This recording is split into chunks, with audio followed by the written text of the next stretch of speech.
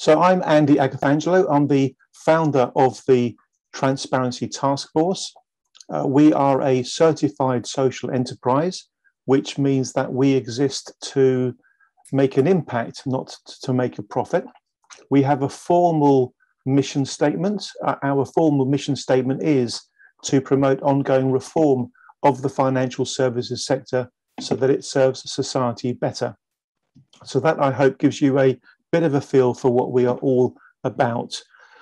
Tonight's session is remarkably important. As you all know, the topic is turning the tide on dirty money. This idea that the financial services sector is awash with dirty money is a long-established idea. It's not just some notion that's been dreamt up somewhere. There really is a great deal of evidence to suggest that there's a tremendous problem in relation to dirty money. And I'm going to actually share my screen to bring a couple of points to life before we pass over to our first speaker, Lord Prem Sikka. So first of all, I'm going to share with you an article. It goes back to 2016. It's from a journalist who at the time was spending most of his journalistic time uncovering the mafia. He was an anti-mafia journalist. In fact, he did that job so well, he's essentially had to keep himself under, protected guard ever since. So this is Roberto Saviano. And in 2016, at the Hay Festival, he came out with a very bold and strong and frankly worrying statement. He said that London is the heart of global financial corruption. And that's got to be a real worry. Whether he's right or wrong doesn't really matter. The idea that London could be a significant player, let alone the worst, is bad enough. So there really is a lot of reason to be concerned about the kind of claims that Roberto Saviano was talking about. I will put this link to this particular item into the chat. Please do feel free to use the chat quite openly. Of course, be polite and be courteous. Feel free to share thoughts, ideas, questions, comments, challenges, contact details if you want people to know how to get in contact with you, and so on. The next thing I'm going to do is I'm going to share with you a database, a resource that some of you already know a fair bit about because I speak about it quite frequently. This is Violation Tracker.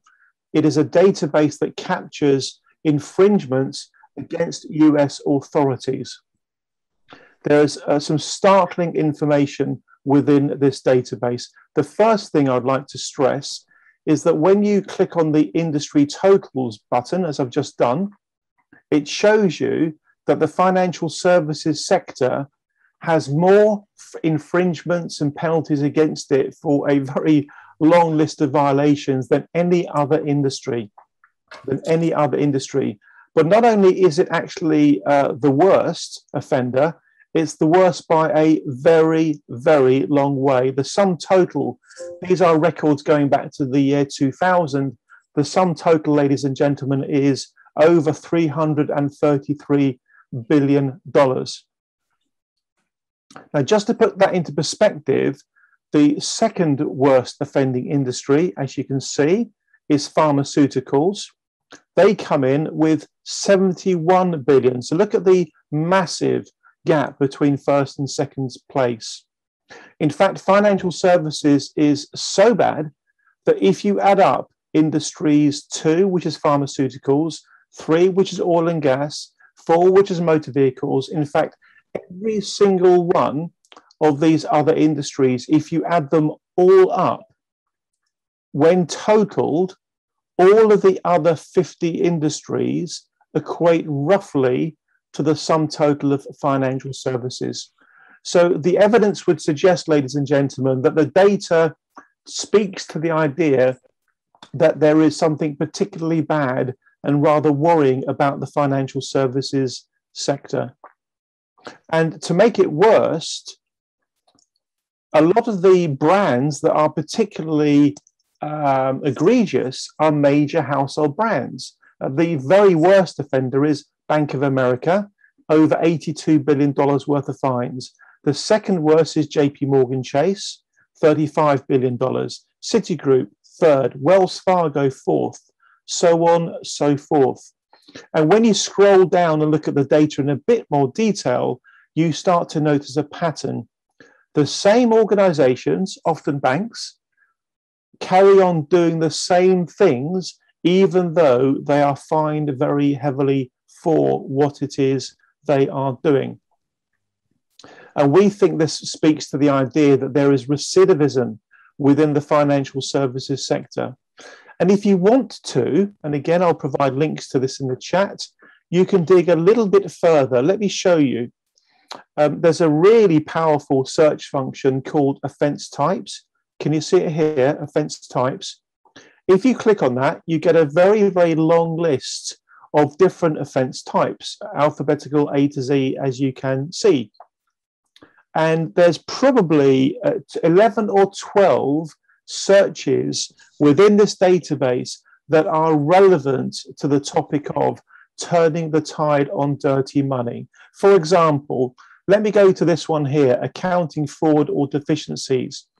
We click on accounting fraud or deficiencies, and we see all these organizations, including some rather well-known names. Again, JP Morgan Chase, AT&T, Marsh McLennan, etc., General Electric, having been caught out for major accounting fraud and deficiencies. Another quick example. I won't go through all 15 or so of these very good examples. I'll put the link in the chat to save us all a bit of time. But another very good example is anti-money laundering. So let's go to anti-money laundering, if I can find it. I think I've momentarily lost it. Here we go. Offense types, anti-money laundering deficiencies.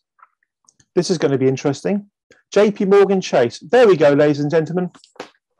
We can say, as a matter of fact, that JP Morgan Chase has had a total of $2,161 million worth of fines against it for the penalty of anti-money laundering deficiencies. I don't think they're going to be too proud of that. Let's go to another one, because we might as well while we're here. Banking violations we could go to. We could go to campaign finance violations. We could go to, hey, let's go to, I'll tell you what, let's go to foreign corrupt practices. That sounds rather interesting. Let's have a look at foreign corrupt practices. EEEFFFF. Foreign corrupt practices.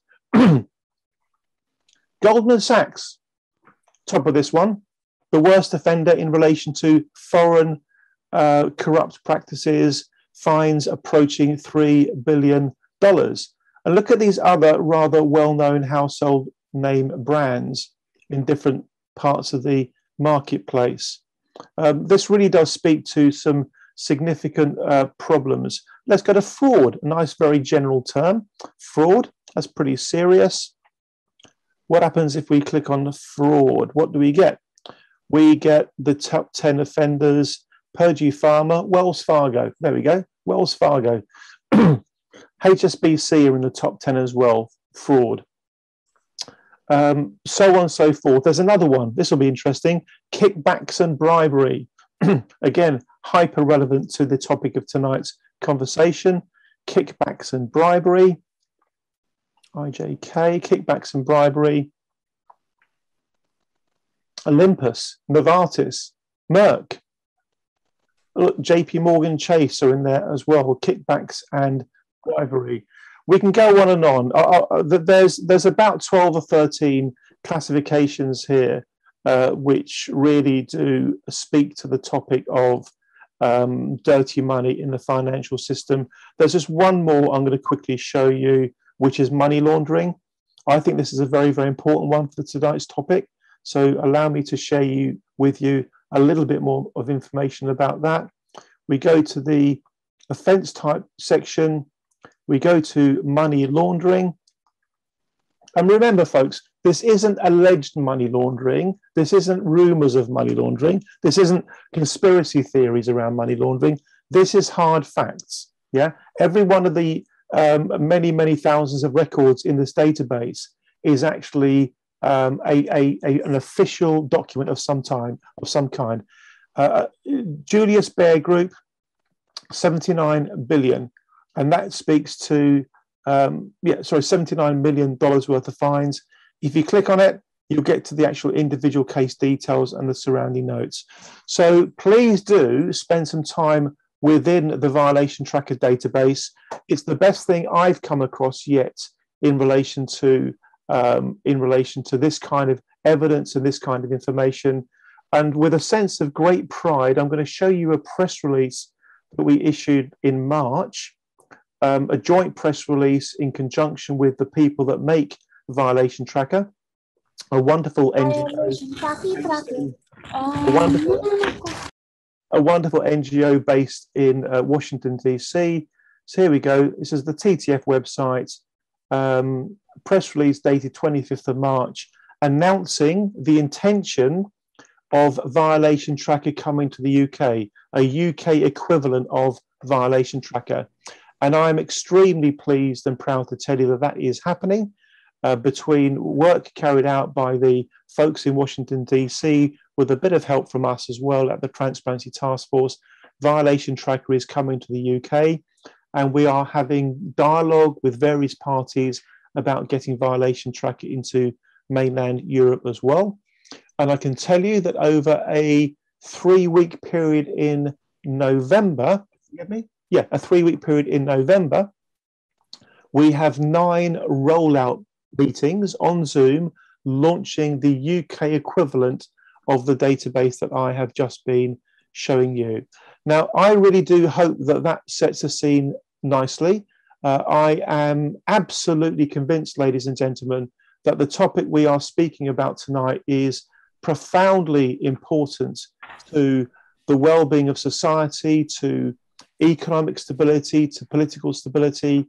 I simply do not believe we as society can have the financial services system that we want if we have a financial ecosystem globally that is very simply riddled with various different kinds of dirty money. This is important stuff. And we are going to be hearing from some wonderful speakers tonight. I am flattered by the quality, the caliber, the integrity, the experience, and the insights that our speakers are going to be bringing to today's session. Everything I've shared as a link with you, I'll be putting in the chat. We'll also be circulating the chat notes. There'll be a follow-up email later on as well, so don't worry if you don't catch it all. We're also, as you know, recording tonight's session, and the video recording will be out on social media in the next week or so. I really do hope that sets the scene nicely. It's with enormous pleasure that I invite our first speaker, Lord Prem Sikka, who has a mountain, a treasure chest, a cavern of insight into this topic to share with us tonight. Lord Prem Sikka, we're all very, very grateful that you've set aside some time for us. Can we please show our appreciation to Lord Prem Sikka and invite him to take the stage, so to speak, and share with us his insights on this topic of turning the tide on dirty money. Thank you very much indeed, Prem. Over to you, sir. Thank you.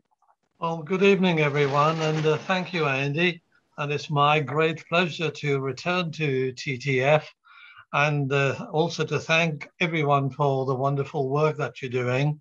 I'm very honored today to join your very distinguished panel, which includes Anthony, Duncan, Shay, and Natalie. Natalie and I have occasionally joined forces in the House of Lords to give the ministers a hard time, and hopefully we will do that again soon. As you indicated, money laundering is a process which is largely invisible. Those who participate in it do not volunteer information. So some of the data has to be teased out, some models have been built, and perhaps globally, it is estimated around 2 to 5% of global GDP is really dirty money. It is slushing around, perhaps could be even more. UK various models estimate has at least around £100 billion of dirty money. Of course, no taxes are paid on that, and very few people, if any, mostly intermediaries, accountants, lawyers, estate agents, art dealers, they are the kind of big intermediaries who really profit from this. The £100 billion or so, hello? Oh, can you still hear me? Yep. Yeah. The £100 billion or so, indeed, almost all of the money laundering monies relate to some kind of theft, organ trading, slavery, tax dodges, bribery, corruption, which generally we call illicit financial flows. These illicit financial flows affect everybody. For example, they create bubbles in the housing market. And lots of people simply can't just get on the housing ladder because the dirty money is simply being cleansed by buying up property. It is being used to create bubble in the securities market, being used to create bubble in the arts market. And also now, from what I read, at least in the press, in the food, fuel, and entertainment market as well. So it is affecting everybody. It is used to fund the narcotics trade, arms trade, slavery, and many other nefarious practices. Money laundering is also being used to provide donations to political parties. It conceals the origins of the money, and pretty soon we will have a debate in the House of Lords about it, and I will name one person one person who's pretty well known and who I investigated in yesteryears for radio and TV programs, so I will possibly name that person. And money laundering is also a threat to national security. Just to read you a quote from the Parliamentary Intelligence and Security Committee's report on Russia, it said that the easy mobility of capital, which is essential for money laundering, light touch regulation, which is again essential, and appeasement of finance industry poses dangers to national securities. And it said the system provides, and I quote, ideal mechanisms by which illicit finance could be recycled through what has been transferred to what has been referred to as the London laundromat. Okay, London laundromat. That is what the parliamentary report on Russia refers to. Of course, you don't just have to refer to Russia, you can refer it to many other countries too. And for a long, long time, large amounts of money have been sucked out of places like Nigeria. General Sani Abacha stole billions, and large part of that ended up in London and still has not really been returned. So what are the major issues? There are many. I will just identify a few. Firstly, it is very easy in the UK to form a company. And companies basically give you a front, they provide secrecy, they provide legitimacy. Anyone from anywhere in the world can form a limited liability company in the UK. Shareholders don't have to be in the UK, directors don't have to be in the UK. And for public limited companies, you need 2 directors. Only one of that needs to be a natural person. The other person can be another company in an offshore tax haven. So that means it is almost impossible for the UK government to enforce UK laws on a director who may well be in the Ukraine or Latvia or somewhere else. And that the government continues to promise that it will change, but so far little has actually changed. When challenged about the Companies House operations, the minister said in Parliament, and I quote, Companies House does not have powers to verify the authenticity of company directors, secretaries, and registered office addresses. So what the hell is it there for?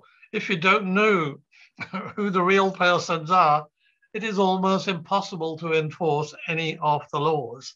Shareholders do not have to reveal their true identity, and it is never really authenticated. And besides, there are plenty of accountants and lawyers acting as nominee shareholders and also as nominee directors. So you never really get to know. And when asked in Parliament, I asked that question, the minister said, the government has no plans to introduce legislative proposals to prohibit nominee shareholdings. That means you cannot win the battle against illicit financial flows. You're not even at the starting block. And all this huge amount of money we are investing in regulatory apparatuses does not really give us the result, perhaps, which it should. Okay. So, and there is actually very poor accountability of corporations all around, not just small companies, even large ones. I'll look at their accounts and it is very, very difficult to figure out what's going on. And of course, the damaging bits never really appear in the accounts anyway. They are sanitized out. Then there is a huge problem about the trusts. Trusts are almost impossible to penetrate. There is no universal register. And we don't really know what kind of assets they control. And that again makes it very, very difficult. There is a illicit financial flows industry, and it is very big in the UK. It is made up of banks, made up of lawyers, made up of accountants.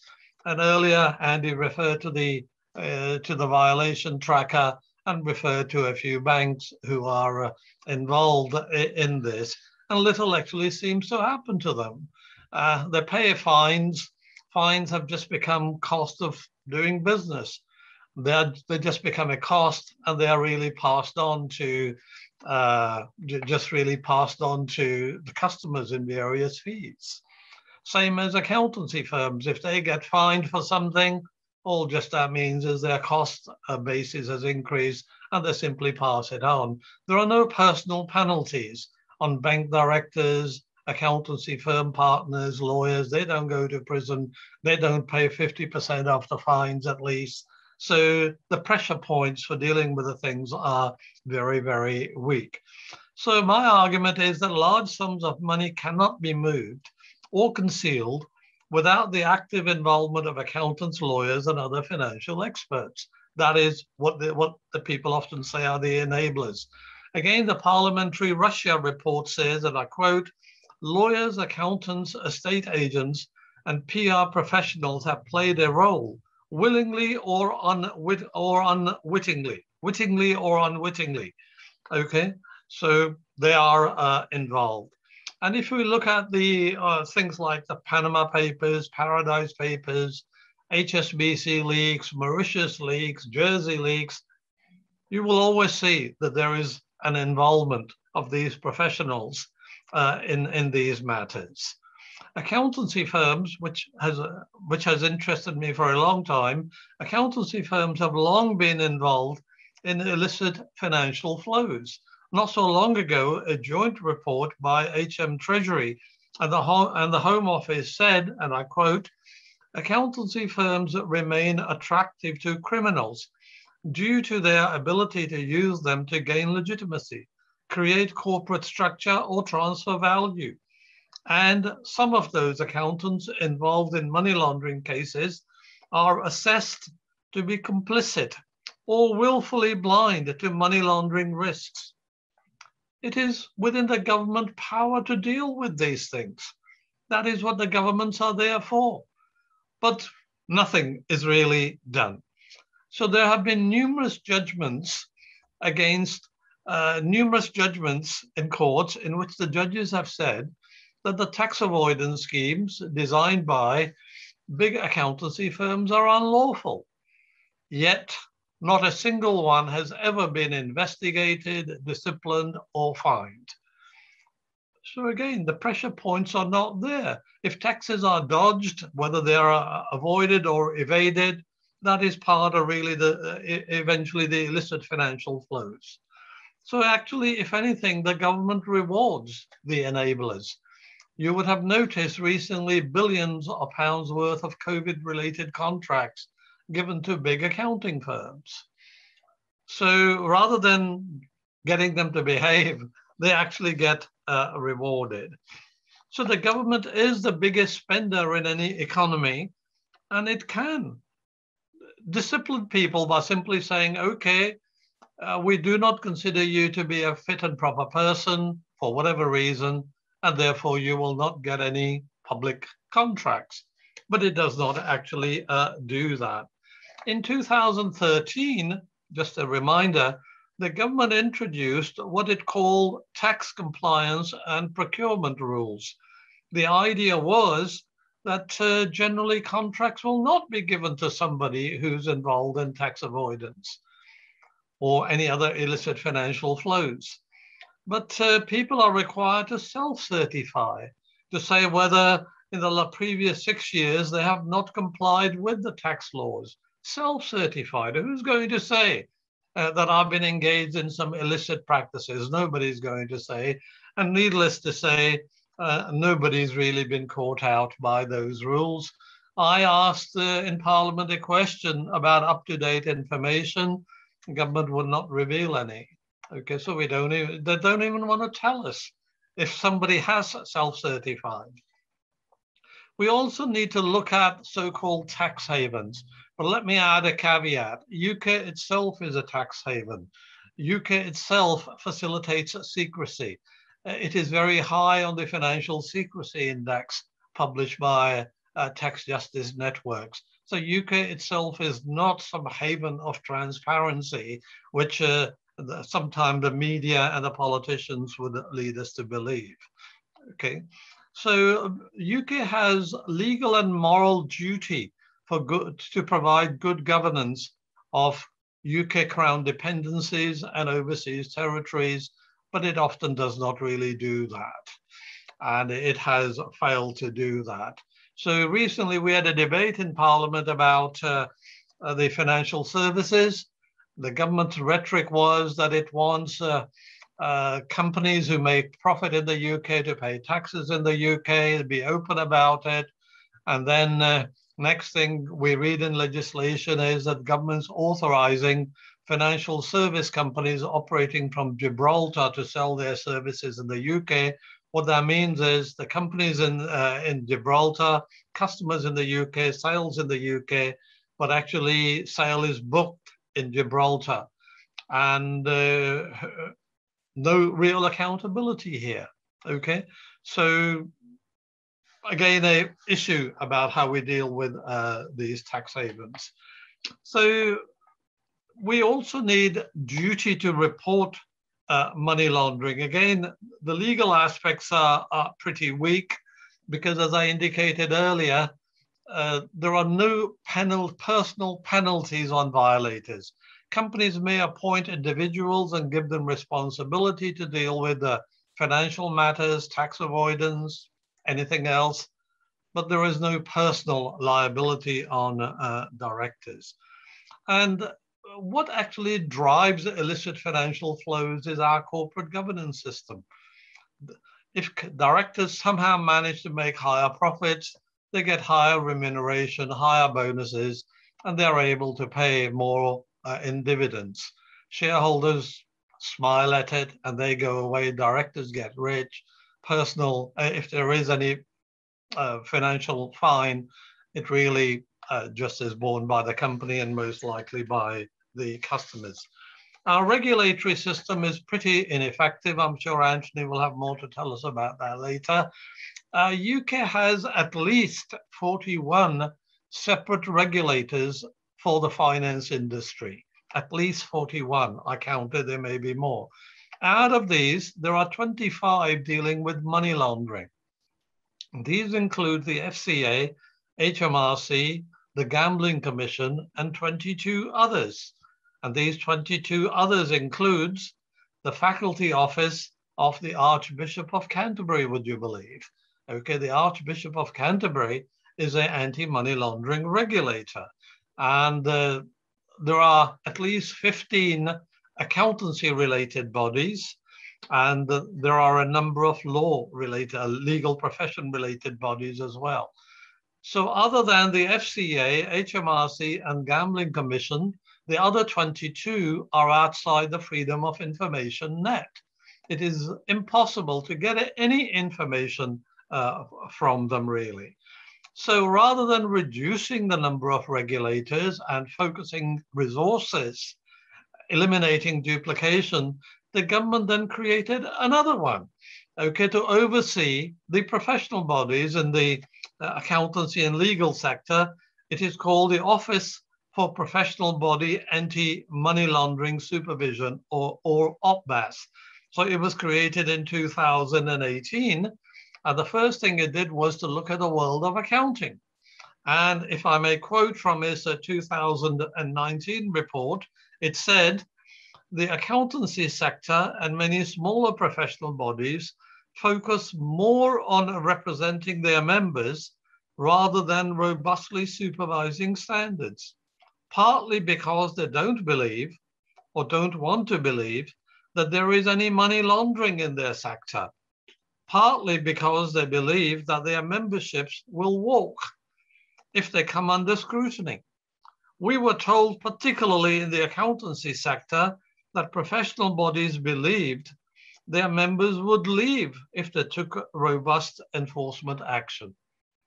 Now that is quite an indictment. Since then, I understand the OPBAS has come under a bit of political pressure to tone down its reports. And it certainly has toned them down. But if you read the recent one, I think came out last week, Andy sent me a link. And if you read it carefully, you will still see that the problems are there.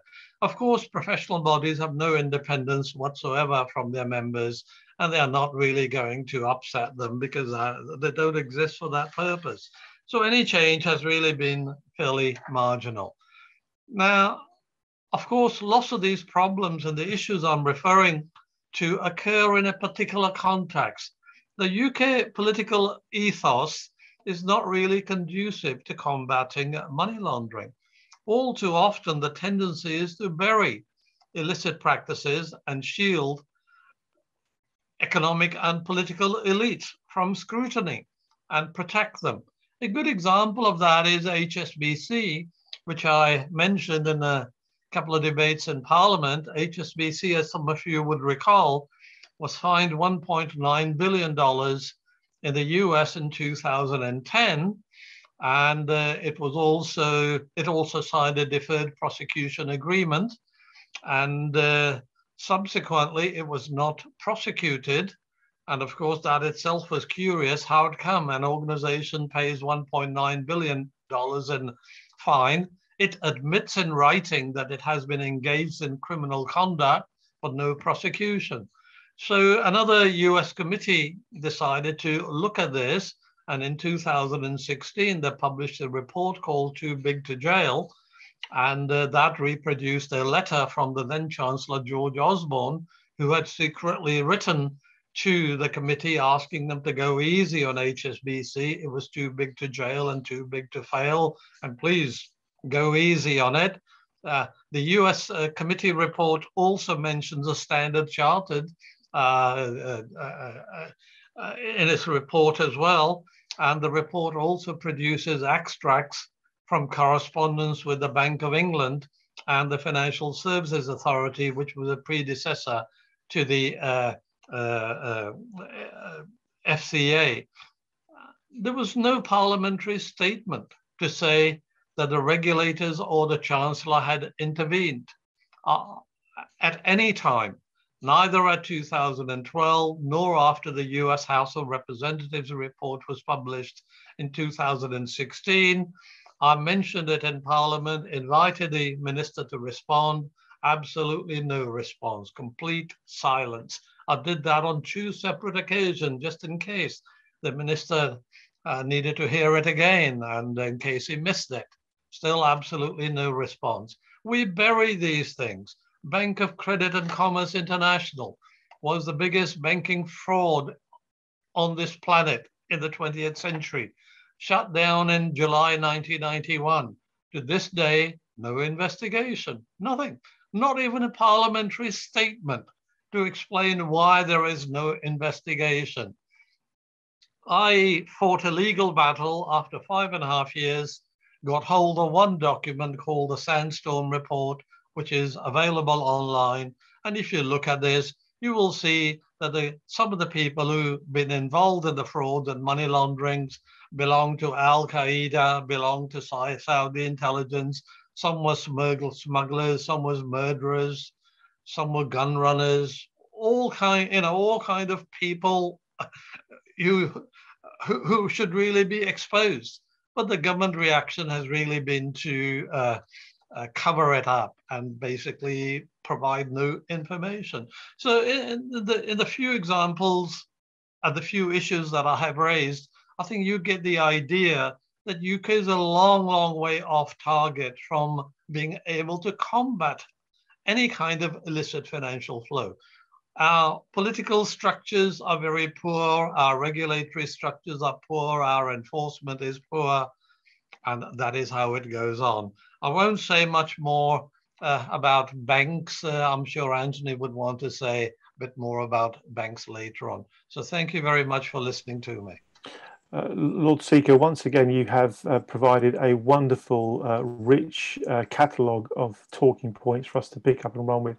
Can we, first of all, folks, please show our appreciation once again to Prem Sikka. Thank you very, very much indeed. Thank you very, very much indeed. Wonderful. I'm going to kick off with questions, if I may, Prem, and then we'll open up to others, of course. It's impossible to listen to you speak, Prem, without coming to the very worrying conclusion that the government is not trying very hard to solve this problem. It seems to me there are so many things that could be done to help fix the problem that I come to the conclusion that the government's not trying very hard. Is that a fair assessment? And if it is, why? What is the lack of motivation? I mean, if we were talking about a house, we're talking about a house in this context. Allow me to stretch my analogy here. We're talking about a house with a pretty serious subsidence problem, or a pretty serious dry rot problem, or raising damp problem. You'd worry about it and you'd fix it. You'd do all you could to stop it corroding the overall integrity of the building over time. If it was a car, you get it repaired. But the government appears to be allowing this problem just to continue ad infinitum. I think I'm right in saying, and I know Anthony will know a lot more than this, I think only about 1% of police resources are being used to combat fraud. So is the government trying hard enough? Could it do better? Prem, what do you say to that? Well, I think certainly can do better, but I think you've got to look at it. Many of the chancellors have links with the city and the finance industry and the banking industry. And you wonder, whether they can really stand back and look at the problems. I think there is kind of a cognitive capture. Their judgment, their sympathies lie with the industry. And this is this kind of a laissez-faire attitude of, well, these people are generating jobs, but actually they are destroying jobs. Yes, so I think the government can certainly do better, but I think in some ways this also tells a story about the ineffectiveness of Parliament as well. Tells a story about the ineffectiveness of our regulatory system. So we produced a paper for the last Labour leadership, not the current one, where we had recommended that each regulatory body should have a supervisory board made up of stakeholders. So in other words, they are in, and their job is simply to supervise the executives running, whether it's the FCA, the Gambling Commission, or any other regulatory body, and to see whether they are meeting some public interest objectives. Yeah. And needless to say, the government was not keen on that in any way whatsoever. So we need to, when you ask these regulators, what do? The standard response I got in the research I did was, we are there to serve the public interest and protect people. Then you ask question, where are the people on your structures?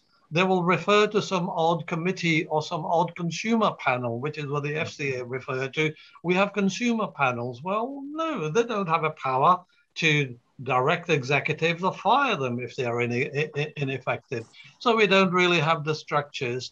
And I think the government does its best to cover up things. And the example I referred to, HSBC and BCCI, a lot of that came from the US, where perhaps some of the regulatory structures are more robust than ours. And of course, when I speak to Americans, they think their structures are pretty bad.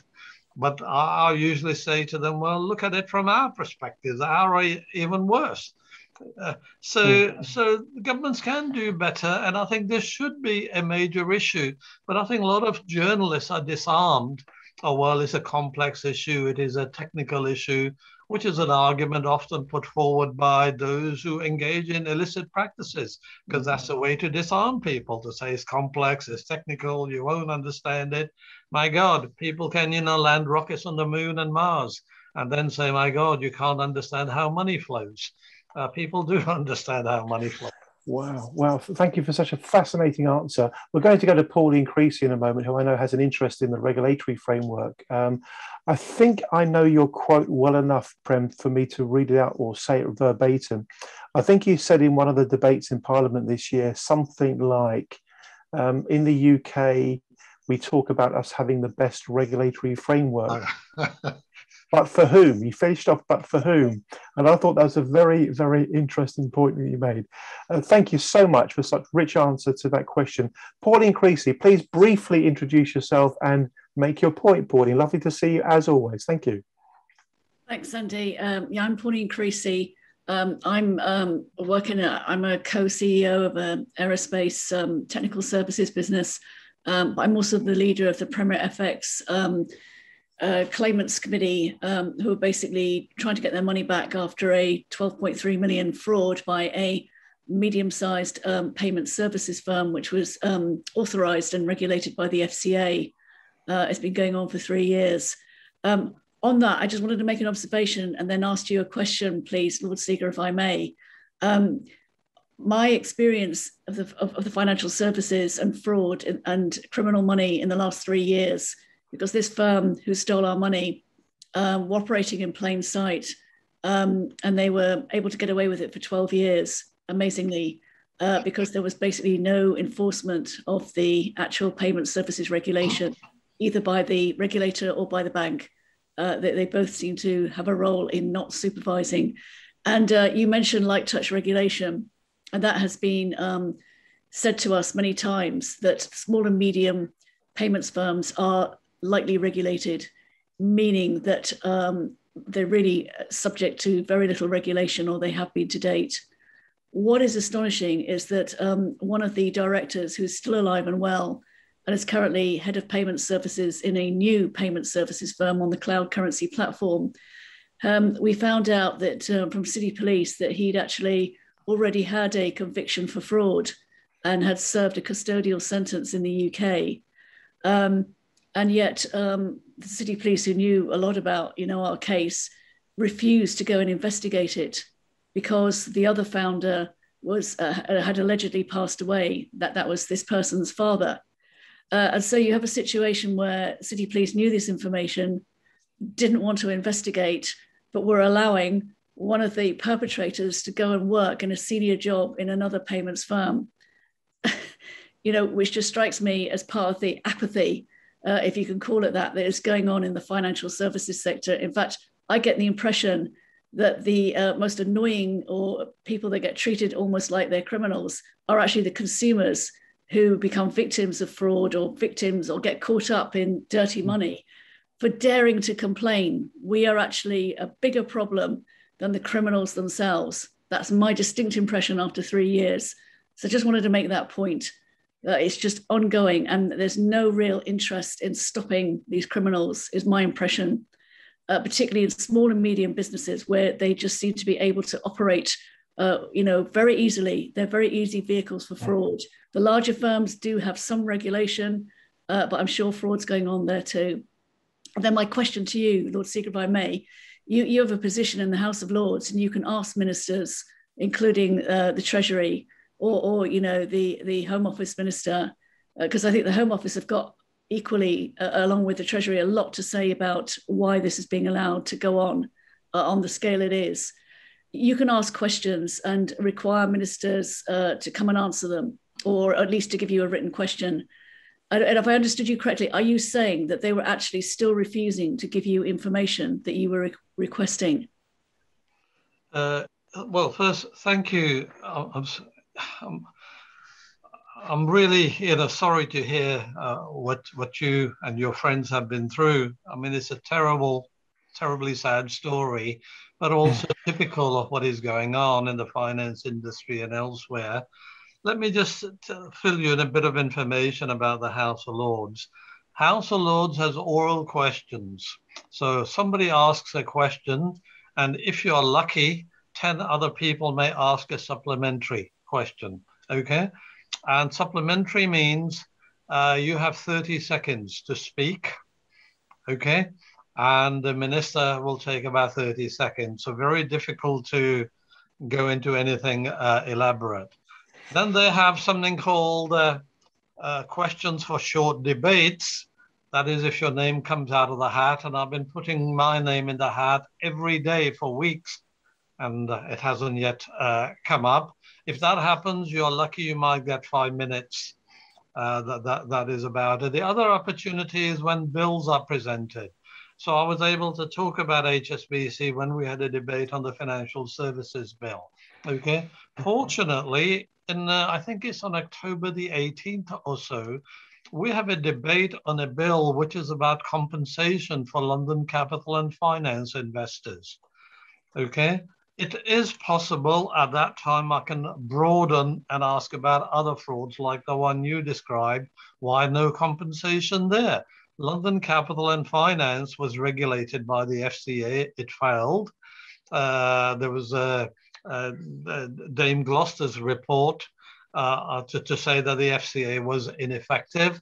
So if you send me brief details, I'll see, depending on the time available, whether I can add it to anything I have to say in the Lords about London Capital and Finance, and say why no compensation for the fraud that you refer to, why no investigation. Now, of course, we can say these things, but it does not follow the minister will actually answer. They often do not answer. And what you will find is if they are having a difficult time, they will waffle on to make sure that the time for debates and questions runs out, or often they simply just don't respond. Shuffle the papers and say, oh my God, I haven't been briefed on this, I better not do anything on it. So Parliament is not as good as you think it ought to be. But that is the world, and all we can do is try to, push to it. So that is a kind of a parliamentary procedure. In the House of Commons, they have what is called an adjournment debate. Again, MPs put their name in a hat. If their name comes out, then they have 30 minutes to discuss just any case they want. They basically control the floor of the House to see who else can speak or not. But a minister must come and respond. There is no hiding place for the minister. But from that, again, it does not follow that the government will deal with the problem. Okay, so we have that problem all the time. So there is more opportunity if you want your case specifically raised, I think, in the House of Commons than in the House of Lords. But I will do my best to raise it. So the London Capital, and very glad for London Capital Finance investors to get some compensation. There are numerous problems, but there's none for your case, none for people involved in Connaught. We just heard about the fraud on Patisserie Valerie. Nothing, So there are many things, and I'm sure Anthony would add more, so I don't want to steal his thunder at the moment. But thank you for just letting me know your plight, and please send me some details which I can probably refer to in 2-3 minutes. So roughly take about 100 words a minute, and I can speak fairly fast when I need to. So that will give you an idea. Okay. Thank you very much. Thank you. That's wonderful. That's wonderfully supportive. Thank you, Prem. Thank you, Pauline. To keep us on track, we're going to get one more comment or question now. We're going to go to Nigel Keynes. Nigel, can you keep it as succinct as you can, please? And then we're going to go to Prem for any final thoughts, and then we're going to go to Baroness Bennett of Manor Castle. Nigel Keynes, as succinctly as possible, please. Thank you. Okay, Nigel Cairns. I've been involved in an ongoing banking dispute for the past 13 years, which was the reason for my interest for coming to TTF. My question. I've noticed recently in the press that the Governor of the Bank of England, Andrew Bailey, says that he is very interested in money laundering, and he said that the reason he's expressing his concern about it is because he thinks the introduction or the rise of Bitcoin would facilitate money laundering, and he's very concerned about this. And I'm just wondering if he's being slightly disingenuous in expressing this concern, and maybe there are other reasons why he doesn't like Bitcoin, apart from his interest in money laundering, which doesn't seem to be, in other circumstances, very high on the agenda. That's my question. Well, money laundering predates Bitcoin, and money laundering to some extent has always been with us. But with technology, it has become so much easier and so much global. And the FCA, where Andrew Bailey was, I think, failed miserably to deal with banking frauds of all kinds, and it continues to fail. It's interesting, China has declared all Bitcoin transactions to be illegal. Basically, I think there are deeper issues. They're concerned in China. I think the basic feeling is that only the states should be able to create money. Here, basically, is kind of a much more laissez-faire approach, and those people who are kind of anti-state felt that others should be able to create money, and hence the birth of Bitcoin. But I think raises a lot of other issues. I don't really want to take up more time, but I think he is being disingenuous here, and I think really we need to look at the broader issues, which are basically the same for the decades, except technology has made it far easier, really. Thank you very much indeed. Another chasm of questions could come out of that one. We haven't got time for it. This has been so interesting. Lord Prem Sikka, we thank you very much indeed for the session you provided us with. There's decades worth of experience and insight, particularly in relation to the deficiencies in the accounting profession, the banking sector, and everything else that you are sharing with us so willingly. We really do show our appreciation for you doing that. Thank you very much indeed. Thank you. Thank you, Andy, and thank you, everyone. Wonderful. We now have the pleasure of going to our second speaker, Baroness Bennett of Manor Castle. TTF, as with all of the speakers we have tonight, TTF really does appreciate the opportunity to have people of this caliber come to our sessions and give up their own time to talk about issues that matter to us, but clearly also matter to them. So, Natalie, if I may invite you to take the stage, so to speak, and share with us your thoughts on the topic of turning the tide on dirty money. Thank you very much indeed. Thank you.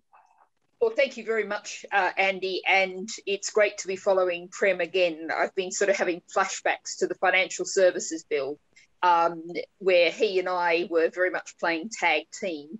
And Prem, of course, he's very much the technical expert.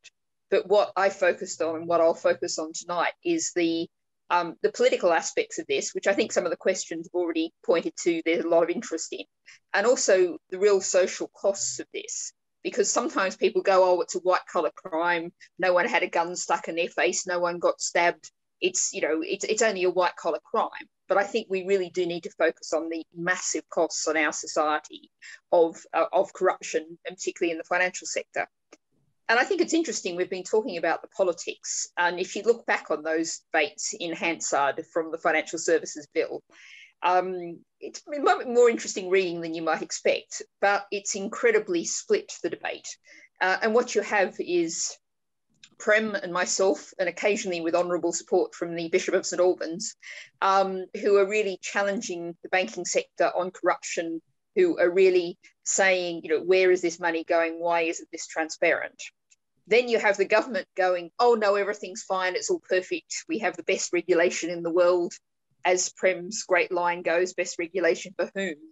And then probably the majority of speakers, both by number and by time, were actually people who were in one way or another could be regarded as advocates of the banking sector, people who've been in banking or accountancy, and who come into the House and still have ties into those sectors, who were going, oh, what we want is a more competitive banking sector, by which competitive they actually meant less regulated than it is even now. And it's worth noting that I've been in the House of Lords about 2 years, Prem's been a bit over a year or so now. And if we weren't there, there really wouldn't have been any voices from the side of critical, challenging, asking those tough questions. There really is a huge imbalance. And I think one of the problems is, as Prem alluded to, the banking sector and the financial sector goes, oh, it's all terribly difficult and complicated. Don't worry your little heads about that.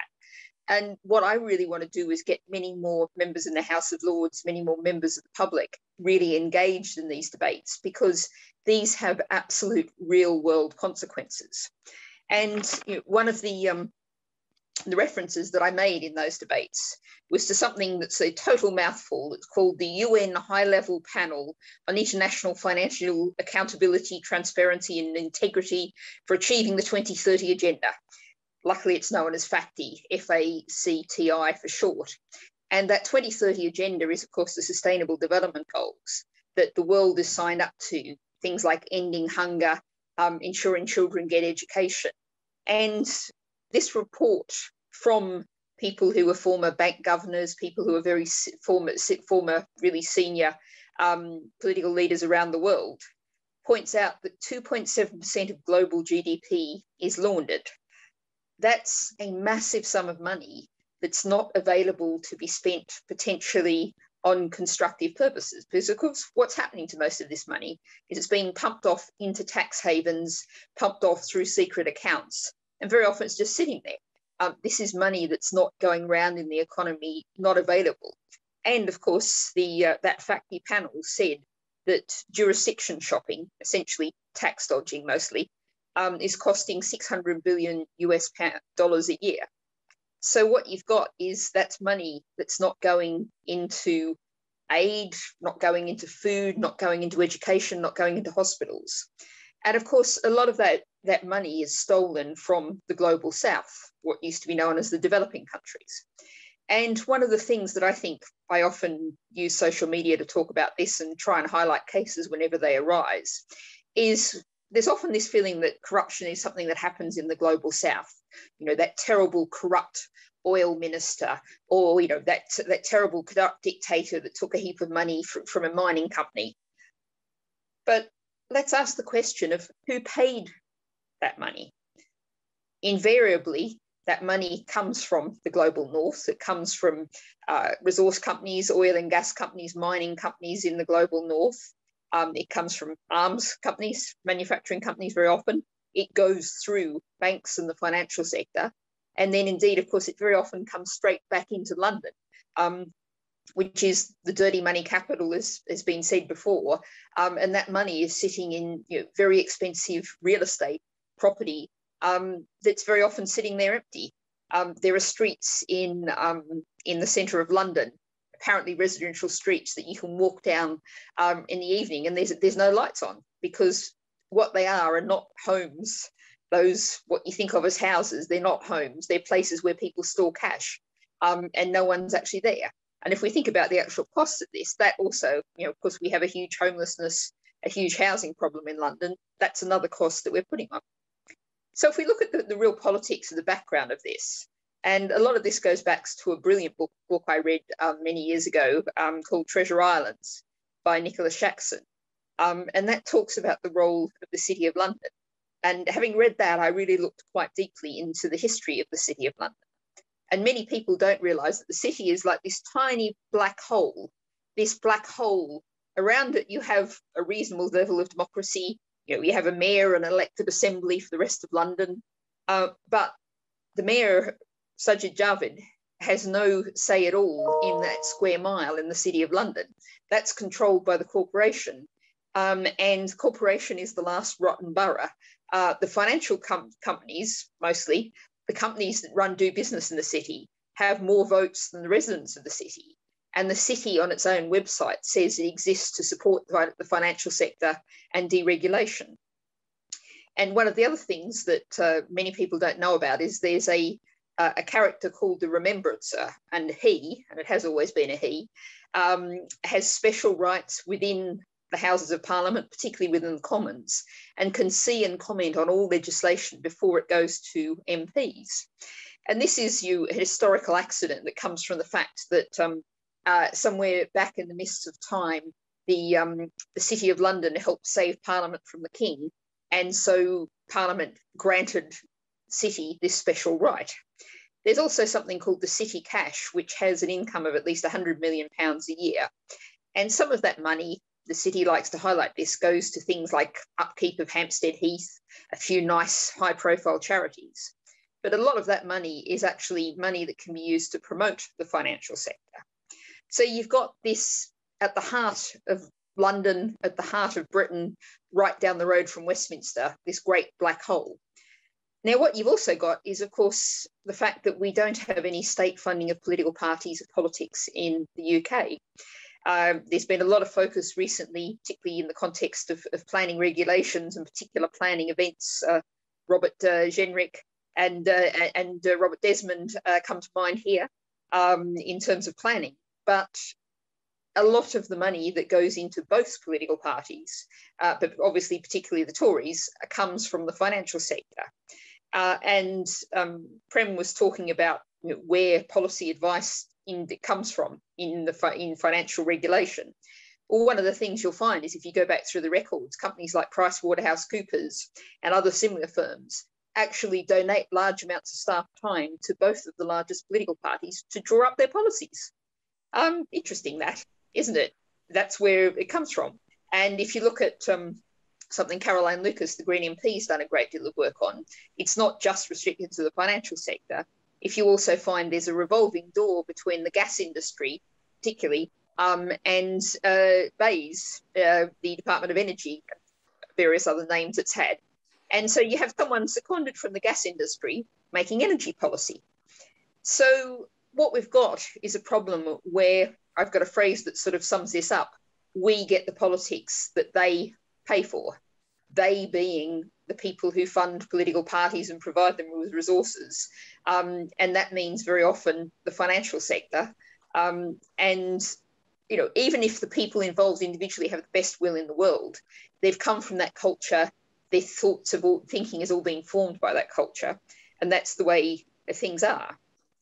And I think it's interesting, Prem mentioned HSBC and the sheer amorality of these structures, these bodies, these institutions. I'm also co-chair of the All-Party Parliamentary Group on Hong Kong, and we've actually just announced and we've started an inquiry into the behaviour of the financial sector in Hong Kong, because what we've seen, of course, is several very prominent financial institutions have very clearly aligned themselves with the Chinese government, with the destruction of the rule of law, with the repressive national security law, and they've actually frozen the accounts of people who've been democratic activists. They can't get money that is clearly their own money out, and people's pensions even have been frozen. And we're having an inquiry. We're going to really document what's happening here, something we did previously with the mistreatment of first aiders and doctors in Hong Kong, because these things need to be documented and written down and recorded. But, you know, this is a case where you might think that, a repressive regime, that banks, financial institutions wouldn't side with them, but they very much are. And the point, of course, I would make to them is that if you destroy the rule of law, if you have a situation where the government is in no way under any kind of control of the rule of law, then actually you're creating a very dangerous business environment. But I think finally, I always believe that dialogue's better than monologue, so I want to allow plenty of time for questions. But I do just really want to sort of circle back to thinking about what this means for our politics. And here I'm going to go to an organisation called the Centre for American Progress, which isn't necessarily representative of what you broadly describe as my side of politics. But they put out a report called Turning the Tide on Dirty Money. And the foreword to that was signed by the chairman of the US Senate Foreign Relations Committee, by Tom Tugendhat, the chair of the UK Foreign Affairs Committee, and David McAllister, the chair of the EU Parliamentary Committee on Foreign Affairs. Now, the authors in that say that corruption, quote, threatens the resilience and cohesion of democratic governments around the globe and undermines the relationship between the state and its citizens. And I think it's worth thinking back to the Brexit referendum without opening any particular debates on that area, but thinking back to the slogan that won the Brexit referendum, which was take back control. And I would say that the people who felt like they weren't in control of their own lives, they weren't in control of their own country, were right. But the problem wasn't the Brussels. The problem lay with a financial sector, a business sector that has control of our politics, big multinational companies, financial sector and others, who in an utterly unlevel playing field. And, you know, the reason why we have a handful of large supermarkets dominating our food supplies, our supplies of many things, why we have, if you come to agri-foods, chemical companies, in all of these things, there's a handful of companies, a small selection who dominate everything. You know, what the Americans call trust, what we call competitiveness, is a real problem. And lots of those are actually owned by the same half dozen hedge funds. You know, the financial sector owns 10% of half a dozen companies that dominate the whole sector. And it's actually the same financial companies that own those. And of course, it's not just the obvious sort of competitive capitalism things they own. We've also got hedge funds owning our care homes. And hedge funds own our care homes and take out, there's some really good work on this. The FT actually has been, the Financial Times has been quite big on this. They take out 12% return, 12% or higher return out of caring for our most vulnerable citizens. And that gives them a lot of money sloshing around to put in politics. Wow. And that, you know, coming back to the point about, you know, a real problem of democratic legitimacy, cohesion of democratic governments. You might be thinking about that in other places, but it applies in the UK, it applies in the US, it applies to all of us. And what do we do? Well, I think I always like to finish on a positive note. So I'm going to finish on a positive note, which is I referred to the fact that the FT, you know, has done quite a bit of work on the way care homes have been turned into cash cows for hedge funds. The FT also has done quite a bit of work on the water companies and how they've been utterly loaded with debt and massive dividends have been taken out of them at the same time, and money hasn't been invested and our pipes all leak. And sewerage is, I mean, I'm going to Whitstable next week, talk about how sewerage is spilling into the ocean on a totally regular daily basis.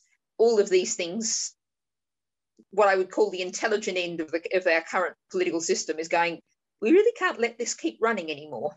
So there is starting to be increasing awareness, increasing highlighting of this, and increasing recognition that this can't continue.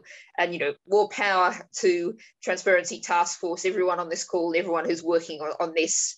And I really look forward to questions. Thanks very much. Thank you, Natalie.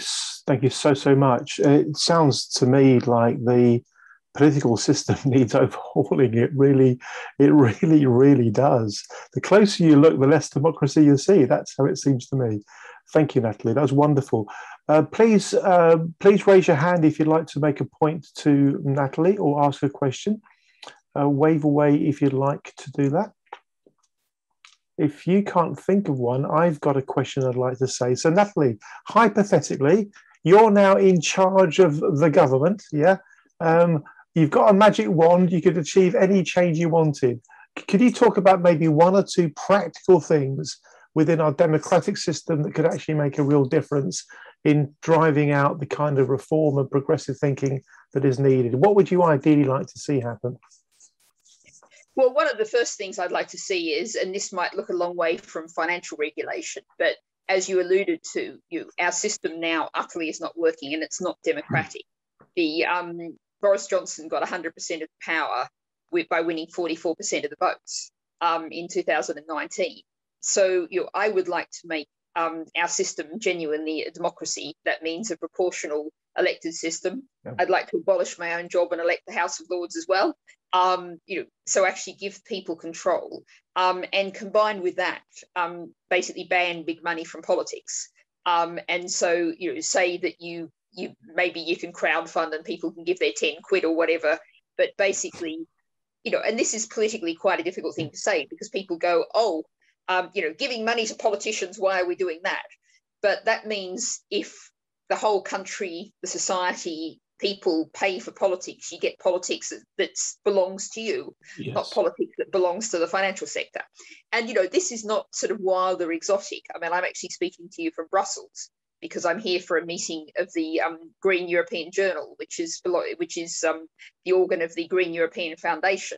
And that's funded by, that's part of an umbrella of all green think tanks across Europe. And many of those, the Germans, the French, many of the others, each significant political force in the country gets some money for policy development from the government. And that's proportional to the number of votes they've got in the last election, because there's an acknowledgement that for political parties to function, they need expert advice. They need to be able to employ researchers to develop ideas, to put out reports, to hold seminars. And that's state funded because that's regarded as part of the political process that everyone should have the money coming in from. So, the Heinrich Böll Foundation is a name that many people might recognise. And, in the UK, we've got a couple of very small, very, very, very lightly funded green think tanks. And the Heinrich Böll is just on an entirely different level altogether, because they've got a whole lot of government funding that comes both from the federal level and also the state level. So, if we actually saw our politics belonging to people, and that means Parliament reflecting the views of the people, Parliament, no safe seats so people can be held to account, then, we'd be starting to get to a very different place. Wonderful. What a great answer. I absolutely agree with you. I'd go as far as to say that until we have democracy representing the interests of the people, we'll have all kinds of deep-rooted societal problems that will manifest in many, many ways.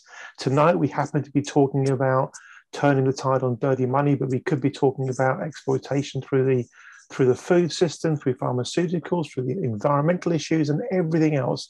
It all, to my mind, anchors back to exactly the point you've just made so powerfully, Natalie. Thank you so much. We're going to be moving on. Can we please show our appreciation to Natalie? There is going to be a Q&A session a little bit later on, but to keep things moving, we've got to go further ahead. Natalie, that was superb, and thank you very much indeed for being with us tonight. And we'll obviously be inviting you back again as soon as we can. We're going to go straight to Shay now. We're going to go straight to Shay. So Shay, not everybody will know about your organisation. So if you don't mind, please tell everybody a bit about yourself, a bit about your organisation, and then launch into what you'd like to say, sir, about turning the tide on dirty money. Thank you very much indeed, Shay. Thank you. Thank you, Andy, and thank you, Prem and Baroness Bennett, for incredible opening to this important debate. So very quickly, I'll try to introduce myself and really get into the heart of the matter. So I'm a global head of financial crime at a company called Refinitiv. We used to be part of Thomson Reuters. In effect, we are a data service provider to banks, corporates, law enforcement, government, in order for them to fight financial crime in their various manifestations. And so we have, we cover 190 countries, 65 languages. We have a multitude, thousands of people who are working on this day to day in order to empower organizations to do the best they can to address their issue as far as how that impacts their business and making sure that they meet the regulatory requirements. But beyond that, that's the that's the ticker in terms of what we do. We're also firm believers that we need to do more. We need to do more because we actually see what some of the financial crime trends are. We're a global company. We're based in London. We're based in the UK, but we operate globally, and this is by inherent a global issue.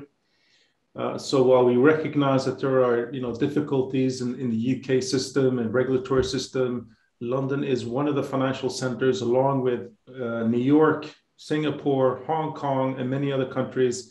This is not a London problem. It's not a UK problem, it's a global problem. And so how do we, that's kind of our perspective. How do we kind of, join the dots in terms of what we can do? I'm not going to go through the problem statement. Prem has done a phenomenal job, and it's not isolated to London or the UK. It's the same issue that we hear all across the world. And of course, this has implications per Baroness Bennett's point about this is not just a financial crime, money laundering problem, but this cuts to the heart of impacting people, society, human trafficking. There's more human trafficking now than it was when modern day slavery or slavery was legal. It has an impact on all kinds of permutations. So I guess I like to focus my points on three issues from an industry perspective. And then I'd like to open up to Q&A. The first is incentives. What incentives are there really for politicians, policymakers, and particularly the industry to change their behavior?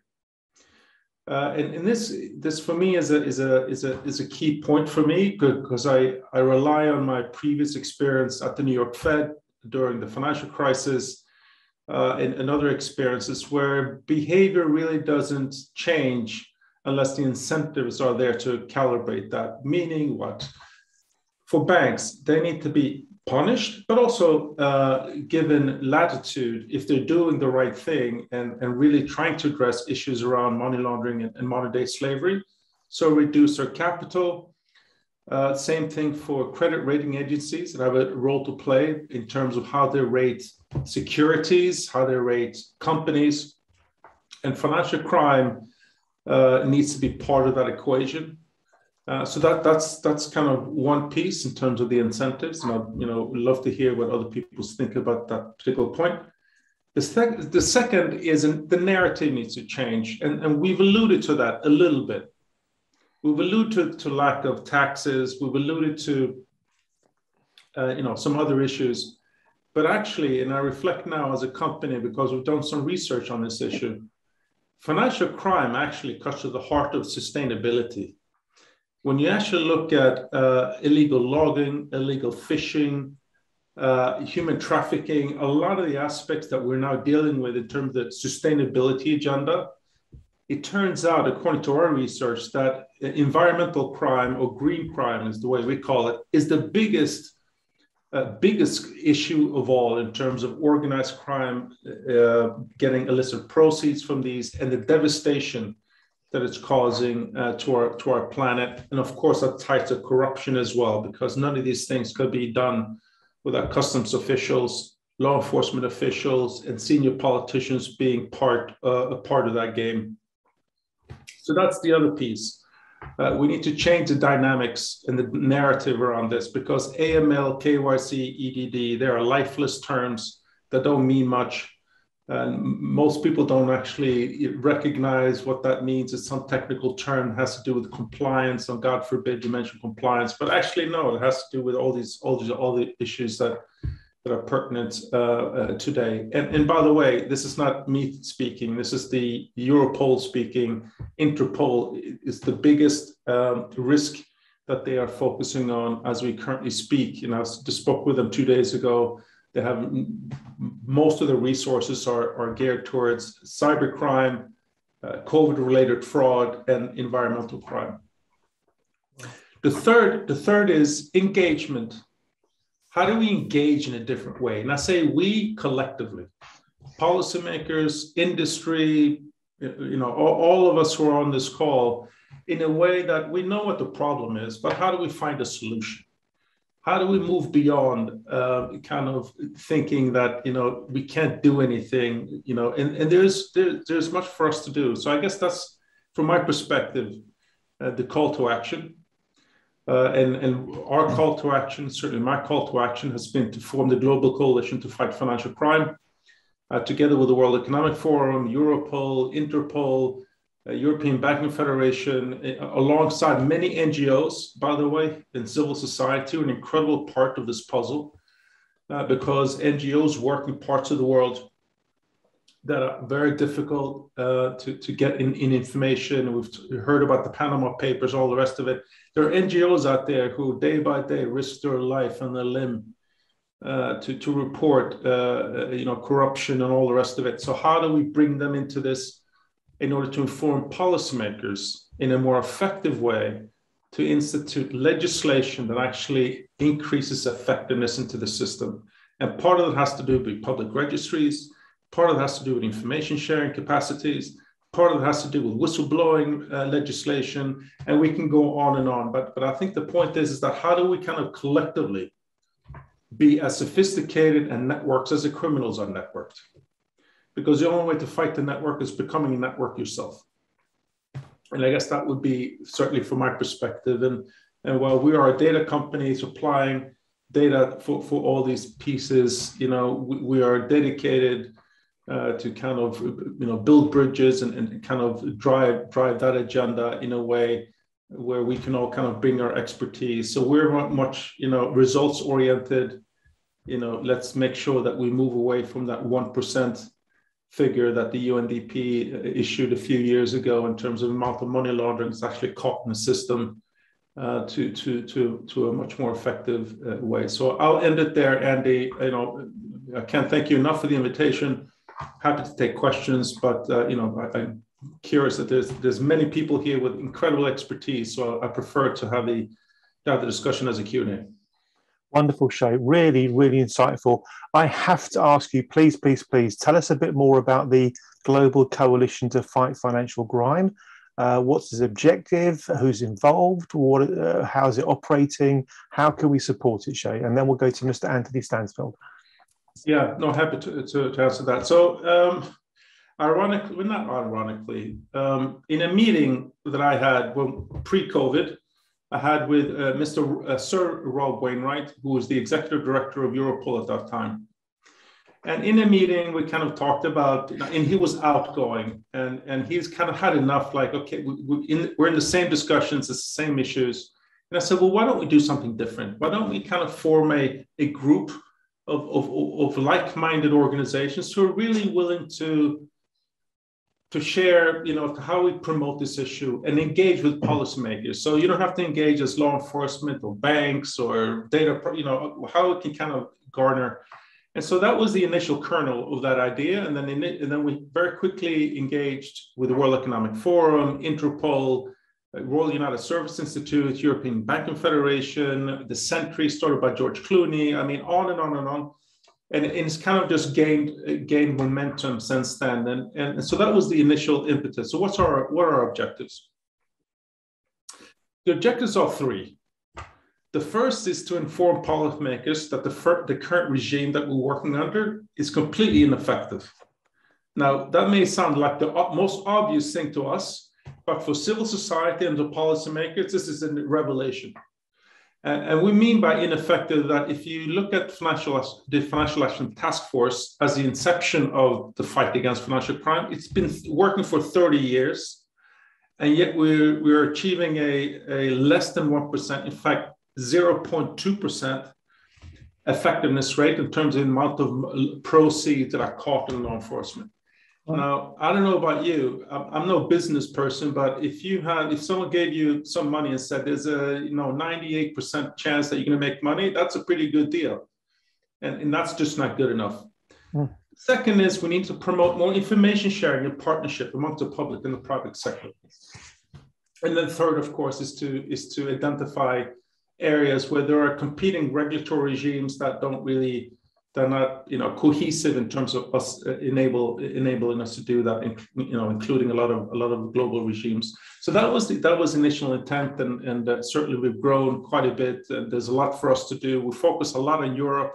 We can talk about our activities there. The AML action plan is very much a function of our engagement there. The UK, we've been very much engaged there. The US as well. We're about to shift our attention in Asia in the next year or so to look at trade-based money laundering and other issues. But that was the intent and kind of how it all got started.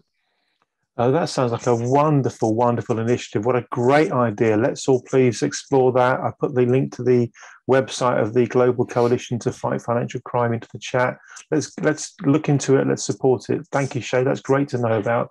We've got time for one person to speak next before we go to our next speaker, Duncan. Anthony Stansfeld, can you please share your point, please? Thank you very much indeed. Thank you.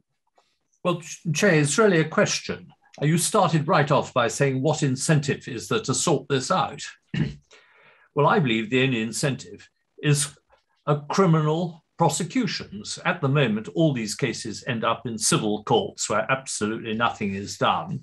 And they are serious enough, and the sums of money are so vast that I think prison sentences should be imposed. Fining banks is totally irrelevant. The only people who are fined are the shareholders. When HBOS was fined 65 million, reduced to 45 million by the Financial Conduct Authority for their cooperation, which I have to say was non-existent, who suffered? Not one single director suffered. So what, other than criminal prosecution, incentive is there? That is a fantastic question, and that cuts to the heart of many things that were said by Prem and others as well. So enforcement is an issue. Let's part the criminal prosecution at a side, because not even enforcement is effective. The US ends up being the global enforcer of money laundering in a way, but that's not good enough either. And so for me, that's the biggest. We need to raise the cost of capital in a way to make sure that organizations are incentivized to do the right thing, and doing the right thing doesn't mean that it's just a cost, it's an expense here, but it's actually part of their ethos as a company. And I tend to believe, and maybe I'm naive this way, but there's something to be said about the next generation. There's the biggest transfer of wealth about to happen between one generation to another. $30 trillion is estimated. And the next generation, they do care about these issues. They do care about sustainability. They do care about the workers' rights and all the rest of it. And so my point, and I have these conversations with the industry, either you lead, you follow, or you get out of the way. But at some point, you're going to need to make a decision. So I guess that's my first point. On the second piece, I agree. There's no criminal prosecution, but from my perspective, being a bit more critical on this issue, companies will just say, okay, this individual in fact, it would be easier for organizations to say, you know what, all this issue was related to Che. Okay, I wasn't part of any of this, but let's say Che is the one. So we're going to get rid of him, and in a way it goes. When actually the behavior of the company, so code of conduct and all the rest of these issues that have been pointed out in sort of the regulatory regime after the financial crisis, code of conduct, it needs to be part of it. So, but the bottom line, to your point, is the enforcement mechanism needs to be there. The incentive mechanism needs to be there. And we all have a part to play in terms of what that means. I've pointed to regulators, supervisors, credit rating agencies, and all the rest of it. But I'm sure there's more to include there. That's such a rich exchange. Thank you, Anthony, for your point and that response. The problem is, Shay, I guess, is that if we strip away the morality of all this, if we take out the right and wrong bit completely for the moment, it is currently entirely rational for people to become crooks and fraudsters and money launderers, because they're going to get a 98% chance of getting away with it. It would be the most rational thing going. That's the problem. You're absolutely right, sir. Thank you so much. Ladies and gentlemen, could I invite you please to do two things concurrently? One is to applaud, to show our appreciation to Shay, whilst also simultaneously welcoming our next speaker, Duncan. Thank you very much, Shay. That was perfect. Really great. Really, really great indeed. Thank you very much. Duncan from Transparency International, over to you, sir. Looking forward to hearing what you have to say. Thanks very much, Duncan. Thank you. Thank you, Andy. And it's an absolute pleasure for me to act as respondent to your three earlier speakers this evening. I've been following Prem's work on analysing the faults of what is supposed to be anti-money laundering supervision since long before he arrived in the House of Lords. And Natalie's analysis of how this dirty money problem is actually connected to much more fundamental governance problems in the way our democracy works or doesn't work is really astute and a very valuable contribution that is rarely made in this debate. And I'm really glad to hear about the work that Shay is doing. And I hope that after tonight's event, I'll have an opportunity to follow up with each of your speakers and work out how we can collaborate in the future. Transparency International is an anti-corruption campaign, and founded in 1994, and didn't start off as an exercise in dealing with dirty money. We got stuck into dirty money because, as was alluded to earlier, it's absolutely not true to think of white-collar crime as being a victimless crime. Actually, money laundering is, as I put it, the getaway car for any number of heinous crimes, from your traditional bank robbery. The Great Moldovan bank robbery stole a sum equivalent to a quarter of that country's GDP, to other matters such as counterterrorism, terrorism financing, nuclear proliferation, all sorts of activities that we don't want to happen need to be financed. And the way that they're financed needs to be out with legal means of moving money around. In fact, if we are to have any chance at all, and I'm not saying it's likely, but if we are to have any chance at all of getting the current government or the Chancellor interested in tackling this issue, it's out of Rishi Sunak's concern about wild elephants, because the illicit wildlife trade itself produces dirty money.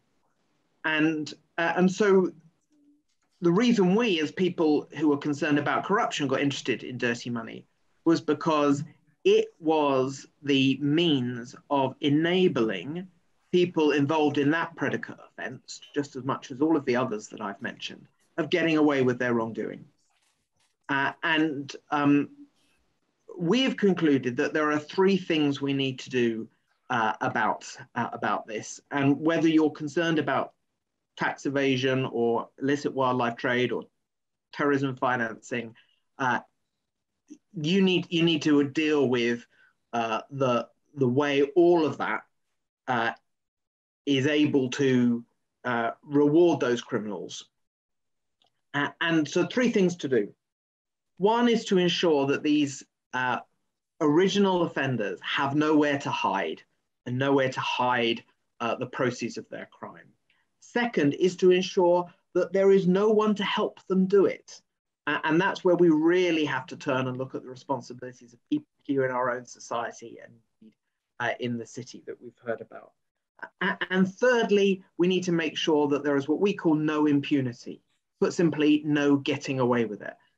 And it's only by attacking all three of these parts of how this crime takes place that we can really shift the incentives, as Shay put it, really make it so hard that we are able to, as you challenged us in the title of this talk tonight, turn the tide. So I can't take you through all of that in much detail in the time we have available tonight, but firstly, nowhere to hide.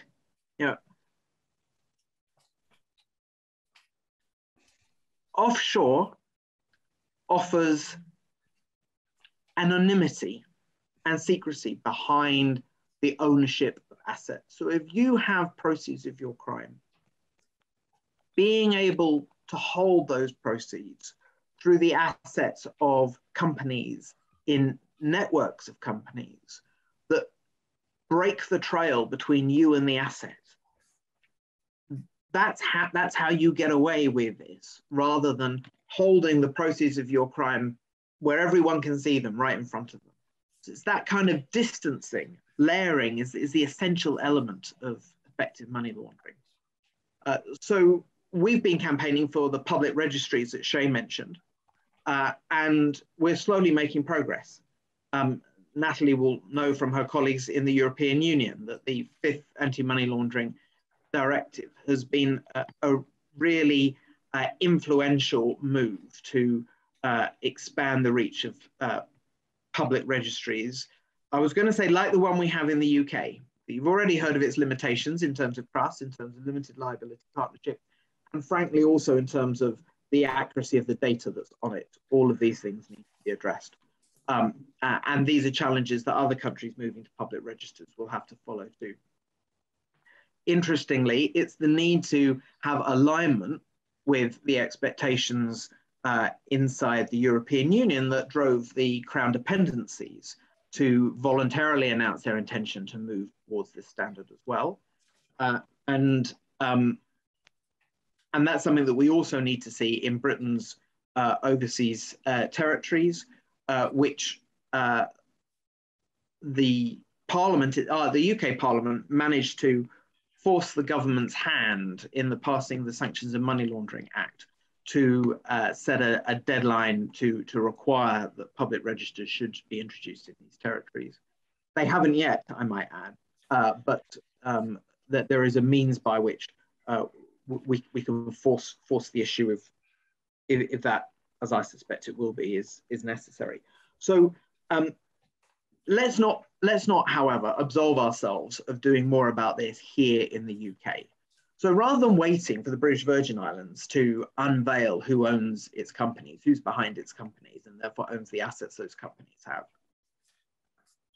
we should cotton on to something that we've learned from the Panama Papers and all of the other leaks that Prem mentioned earlier, which is that this money isn't actually in the British Virgin Islands. The assets aren't actually in the British Virgin Islands. This is all just one of those institutional imaginations which are, part of how our financial system works. What we find is that those houses that Natalie mentioned in Knightsbridge, in Eaton Square, are owned by companies registered in the British Virgin Islands. And so the safety deposit boxes in our issue of kleptocrats, of corrupt politicians, are here in London. And even if we don't get public registries in the British Virgin Islands, we could have a requirement that for a foreign company, foreign registered company, to own real estate in the United Kingdom, it has to declare its beneficial owner in the same way that UK registered limited companies have to declare their beneficial owner. In the same way that if you or I personally own a property or the freehold on a property, our ownership of that is already declared on the land registry.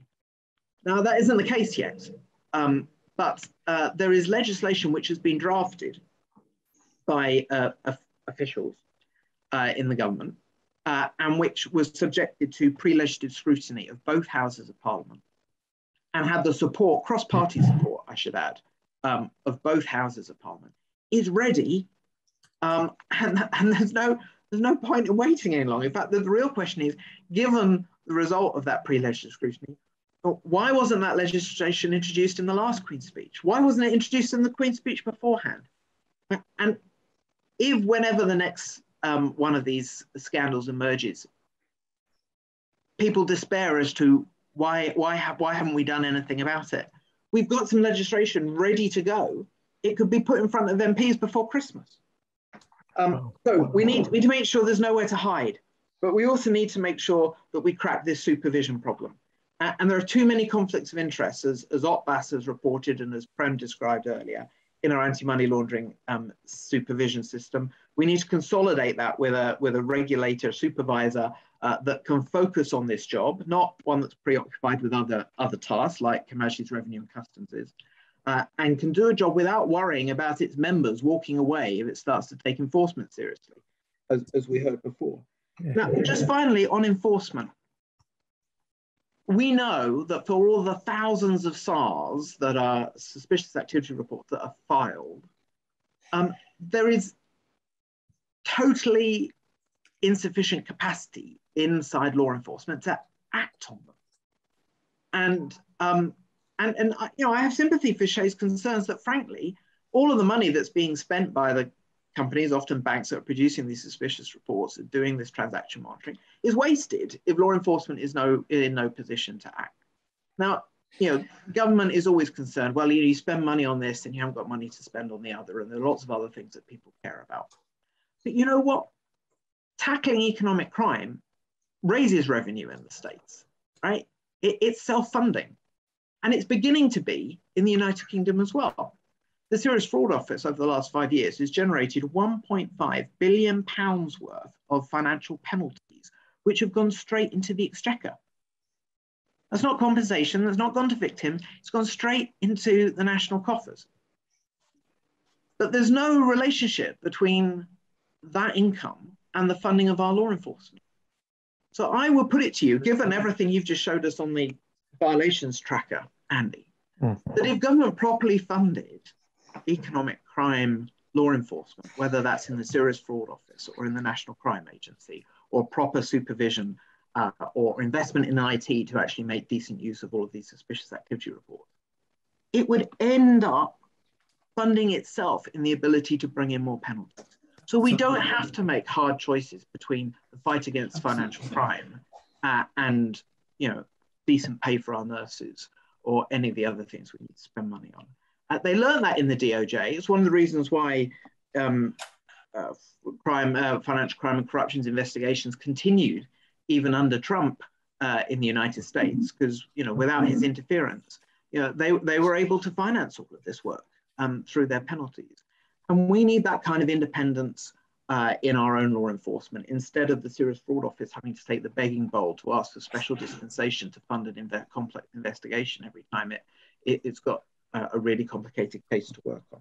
So I will have to stop so that you can move to questions to your team. But there are just a reminder, those are our 3 prongs: nowhere to hide, no one to help, and no getting away with it. And if we attack each of those, I think we can fundamentally shift the calculus of money laundering in our economy, at least, and meet your challenge of turning the tide on dirty money. That was wonderful. We've got such a masterclass tonight. That was fantastic. That really was. I have to say, Duncan, your line, I think I wrote it down, your line about money laundering is the getaway car to all kinds of heinous crimes. That's absolutely brilliant. It is absolutely brilliant. I love that. Absolutely did love that. Shay, you put your hand up, sir. Over to you, and then we'll go to 1 or 2 others. Then we'll move on to our final speaker, Mr. Anthony Stansfeld. Shay, back to you, sir. Yeah, no, I'll try to be very, very quick here. But Duncan, we need to have a conversation, because there's, in terms of public registries, there's a focus on that in the EU. You focus on the EU and other parts of the world, but you are right. There are other forces at work to try to limit or try to bring down the transparency rather than raise the transparency. And we're currently, as I speak, today, yesterday, and next week on conversations with senior policymakers who drive the legislation on these issues. So that's my only point. There was a shout out. Let's connect, let's talk, and let's bring it forward. That sounds like a great idea. I get more satisfaction from the simple, pleasant reality that TTF sometimes connects people that go on to do good things together. That for me is a really rewarding thing. So if, as a consequence of tonight's conversation, we end up with Duncan and Shay and others having good conversations, and that's really, really worthwhile. These are not sterile events that don't produce outcomes. They really, really do. So that's great to hear that interest in each other. Thank you so much. Mr. Nigel Cairns, you're next, sir. Thank you. Thank you. Question or a point to Duncan. I think I read in the press in the past few days that Morrison's supermarket are planning to register in the Cayman Islands. One wonders, if a company like Morrison's supermarket thinks that there's a financial benefit to be had, surely all companies shortly are going to be registering offshore. It seems to be a bit of a tsunami. It's news to me, but you're right. I mean, there are any number of companies that are registered offshore. And and many of them will do it because it's a way to pay less tax. And I don't for a moment suggest that Morrison's is going to get into the money laundering business. I know there's at least one person in this audience who knows an awful lot more about what goes on in the Cayman Islands than I do, and I wonder whether you'd be better off with Andy getting him to comment. But all I would say is that what we see time and time again is that if you have enough money in today's world, you can choose what rules you are governed by. And there is no justice in that. There's one rule for us, and for them, they can choose what set of rules they want, whether it's golden visas, passports for sale in Cyprus or the Caribbean, or frankly, some of the things that were described by your earlier speakers in terms of how certain organizations are able to influence policy to their own ends. That's why we at campaign, TI is global. Ours is a small team in London, but we're part of a group of many other teams in over 100 countries. We are trying to drive these changes as global standards. And my colleagues in Berlin have been doing a lot of work on what's called Recommendation 24 by the Financial Action Task Force to try and move forward on these public registries such that they become something which is expected to be the case wherever companies are registered in the world. We're a long way from it yet, but we've certainly got our sights on this, not just in the UK, not even just in Britain's overseas territories, but because otherwise, if all you achieve is displacement, you haven't actually solved the problem. Thank you so much, Nigel, and for your response as well, Duncan. If only we had time to spare, but we don't. So we're going to have to quickly move on. Duncan, that was really, really very, very interesting indeed. Such good ideas. Such good ideas. Thank you very much indeed. We'd love to have you back as well. Thank you so much. We're now going to go to Anthony Stansfeld, who has spoken on many occasions for the Transparency Task Force. Anthony is a man that we hold in very, very high regard. Take a look at Anthony's profile and background. I put a Wikipedia page into the chat. If anybody can help clear up corruption in the Hong Kong police, then it just goes to show the kind of integrity and resourcefulness and resilience and tenacity this gentleman has. Anthony, once again, we are very grateful to you for spending time with us. Over to you, sir. Thank you very much. Andy, thank you very much. I think you gave me 5 minutes. I'm going to have to be very brief indeed. But Prem, Natalie, Che and Duncan, I agree with everything you've said. And Duncan, one thing you said right at the end, that the fines that have gone on, the over £1 billion, has all gone straight back to the Exchequer. This rang home with me. It cost Thames Valley £7 million to take on the HBOS case in Reading, a major banking fraud. They were eventually fined 45 million. Not one penny came back for Thames Valley Police. The whole lot was taken by the Treasury. And so the incentive for police forces, and Thames Valley was a big police force, the incentive for smaller police forces to take on a fraud, there isn't one. There is every indication they shouldn't take on a major fraud.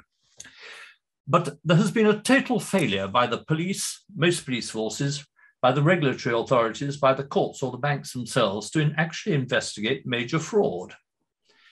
After the HBOS case in Reading, after the convictions, I went to see Andrew Bailey and had quite a long meeting with him in the City of London and laid out in some detail that what was going on in HBOS was going on in other major clearing banks as well.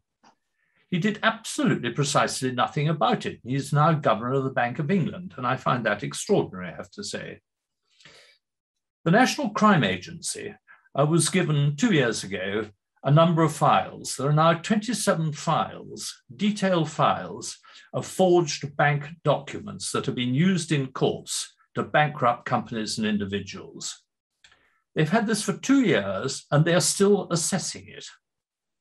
Not a single victim has actually been interviewed by them. So absolutely precisely nothing is done about it. In these cases, these are not small cases. The total sums of money involved, over 700 of them, run into many, many billions, far bigger than the drugs trade.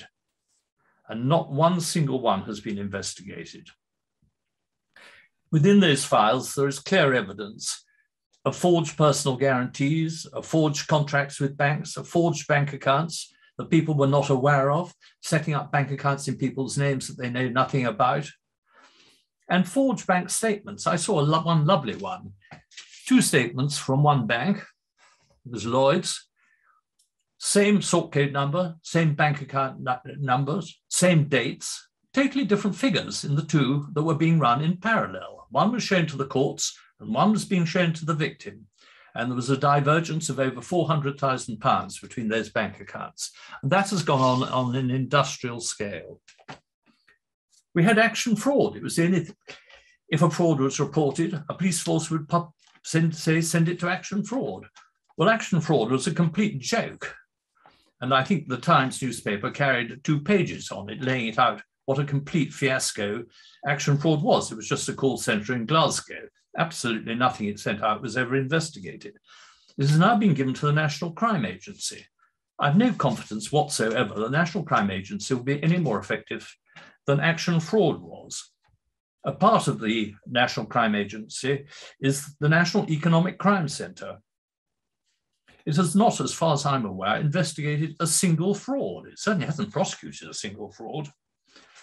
Its main task seems to be to liaise with banks to see how they can sort it out in the future. And I don't believe that that is going to do much good. The last major fraud to be investigated was the HBOS Reading fraud by Thames Valley Police, of which I was Police and Crime Commissioner. It approached £1 billion. It was mirrored, I believe, on a far larger scale by other banks. I believe what was going on in Lloyd's and RBS was on a considerably larger scale. One of the problems, I think, with frauds is that no fraud takes place in a single police area.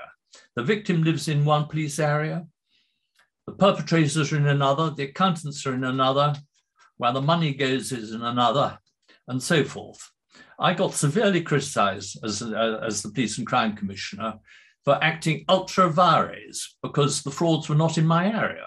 But of course, they were covering multiple police areas, and it gives the police a very easy out not to investigate a fraud. And of course, I don't think the police have the capability or capacity or the money to take on a major banking fraud. In fact, the evidence shows that quite clearly. I think much of the cover-up goes on within the civil service itself. There's a revolving employment door between the senior civil servants and the banks that they should be looking at, and the accountancy companies they should be looking at. How many very senior civil servants leave the civil service and just retire? They don't. They go into the financial industry, most of them, those from the departments that have dealt with it. I don't actually think that most senior politicians are inherently corrupt.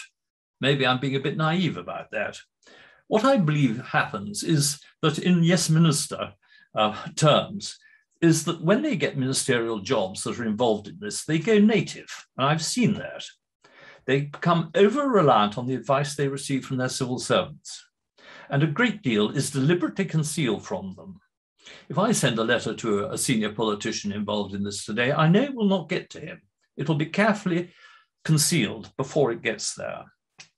I believe we are at last making progress, and meetings like this show this. But I found it a complete uphill struggle against the establishment for the last 8 years or over 8 years where I've dealt with this. I said, I think progress is being made at last, but by golly, it is difficult to get the most clear things done. How do you sort it out? Well, it's quite simple to sort it out, I think. What we actually need at a regional level, not a police force level, is proper organizations set up to deal with major fraud. We hold at a regional level serious organized crime, and we hold counter-terrorism at a regional level. No police force can usually deal with them itself. It needs to be done on a larger basis.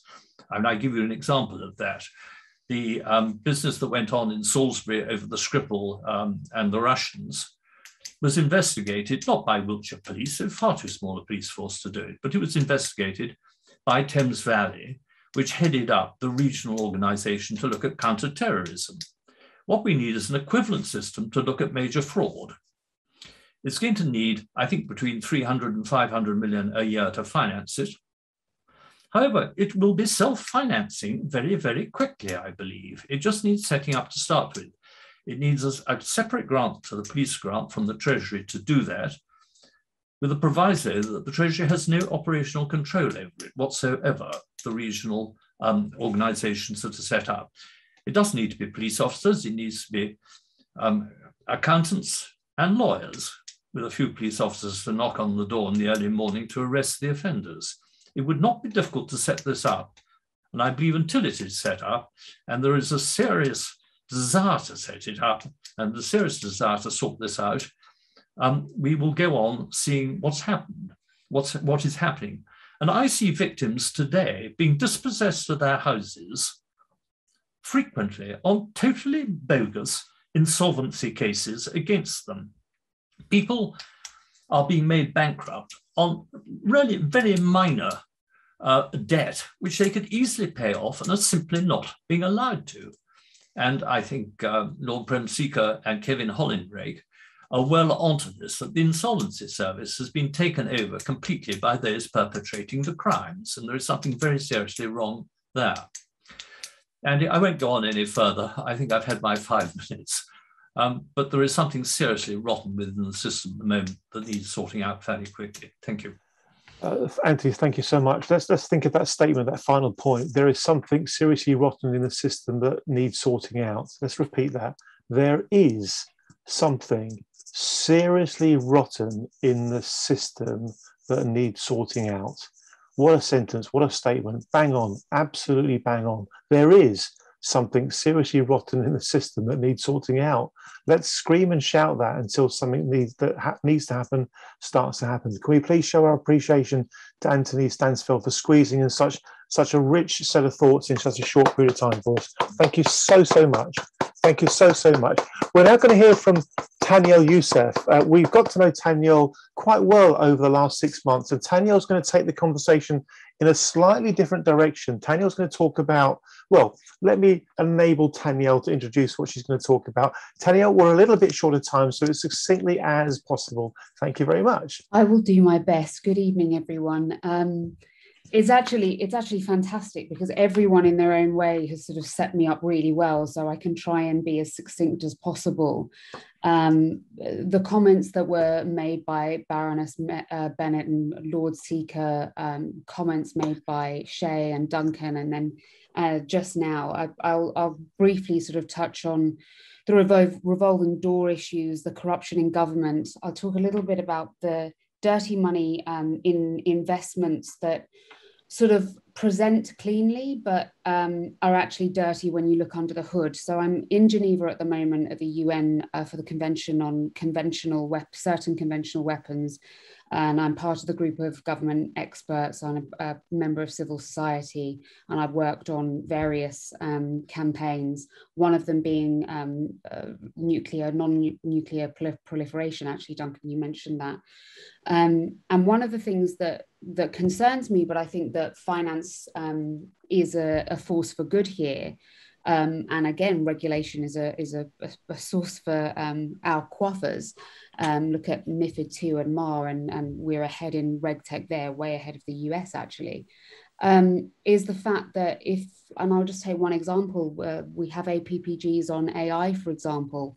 I'm not just concerned about how we fund the big parties. I'm concerned with the companies and the fund managers who actually fund the information that government and civil society get, whether it's committees, whether it's all-party parliamentary groups that should be fairly independent.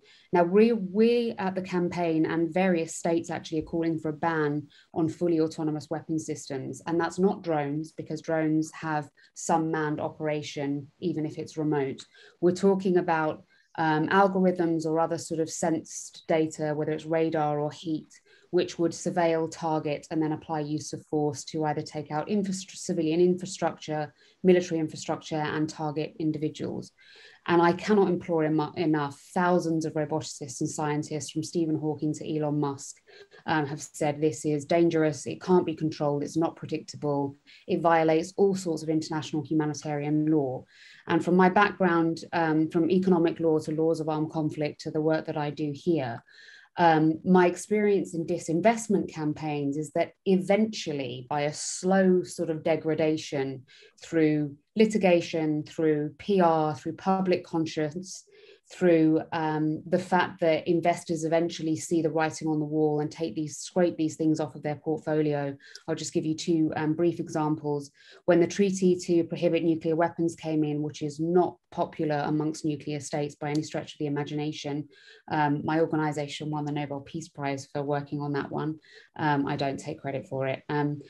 Of course not. But it was a big deal. The Norwegian pension fund, who you'll all be aware of, instantly stripped all fissionable material and anything to do with nuclear weapons off of its books, because finance, by anything to do with assistance, and that includes finance, was part of the provision of the treaty. But so did Deutsche Bank, which is not known for being ethical. And I like to use that example because we know Deutsche Bank is not known for its ethical portfolio. And I say this because the difference with AI technology here is because it's so often dual use. And when we look at some of the fund managers, and I think it was Baroness Bennett that said there are a few hedge funds, excuse me, I'm quite tired, it's late here, hedge funds that sort of, run everything. They've got their fingers in all the pies. They present quite well. And I've been doing, colleagues and I have been mapping together which companies are working on which component technologies and how they're put together. And in the last few days, I've actually been mapping in who's funding them and then who's funding research institutions and universities. And a lot of those roboticists don't want their technology to end up in systems that kill. So they might be doing research that cures cancer or helps clear smoke-filled buildings. They don't want them to target and kill. So they want help with legal coding to say, prevent reverse engineering, to make sure that something's intended uses. But when you look at investment funds, when you look at hedge funds and asset managers, pension funds even, I'm actually looking at, well, what's the overall agenda? And you can look at some of their pages, and I'll be very brief and I'll come off now, but just to give you an idea, you have to become a little bit of an investigative journalist because the stuff, it's transparent, it's there, but it's only when you get an overall picture, because this is dual use component technology, when you put it together, it becomes an autonomous weapons system. It's not a complete thing that exists and it's built like a robot. It's many, many component parts. And when you look, and there's a page, and it's a company, it's called the Andy company, and we want to make your future bright, and we're in health and future of technology. And then you look at, well, this one is surveillance mapping, this is geo mapping, this is data scraping, this is banking wallets, this is, and you start to get a picture of all the component technology they have together. And you go, this is a picture of the kinds of technologies you would be investing in if you want to have military applications. And then when you look at on the board of some of those companies, there is a lot of sort of military overlap. So it's quite concerning. So I call it not just dirty money, but filtered money, Brita filtered money. So what it's sort of, where it starts and where it ends up is really quite concerning. And then the last thing I'd say, because I think it leaks into Shay's area as well, I have friends who are very much linked into what you're doing, especially sort of arms trade treaty work. If we don't ban at the kind of international level, that's where you get the sort of rogue applications and the illicit finance. Yeah. And so we implore people like you who work with regulators, who work with the raters, who work with hedge fund managers, who work with those who build their portfolios, because it's the first time in weapons technology history that we can get on the front end of it before it's too late and something's built and we're having sort of back end fiduciary responsibility, litigation, ban something that's already been built sort of conversations.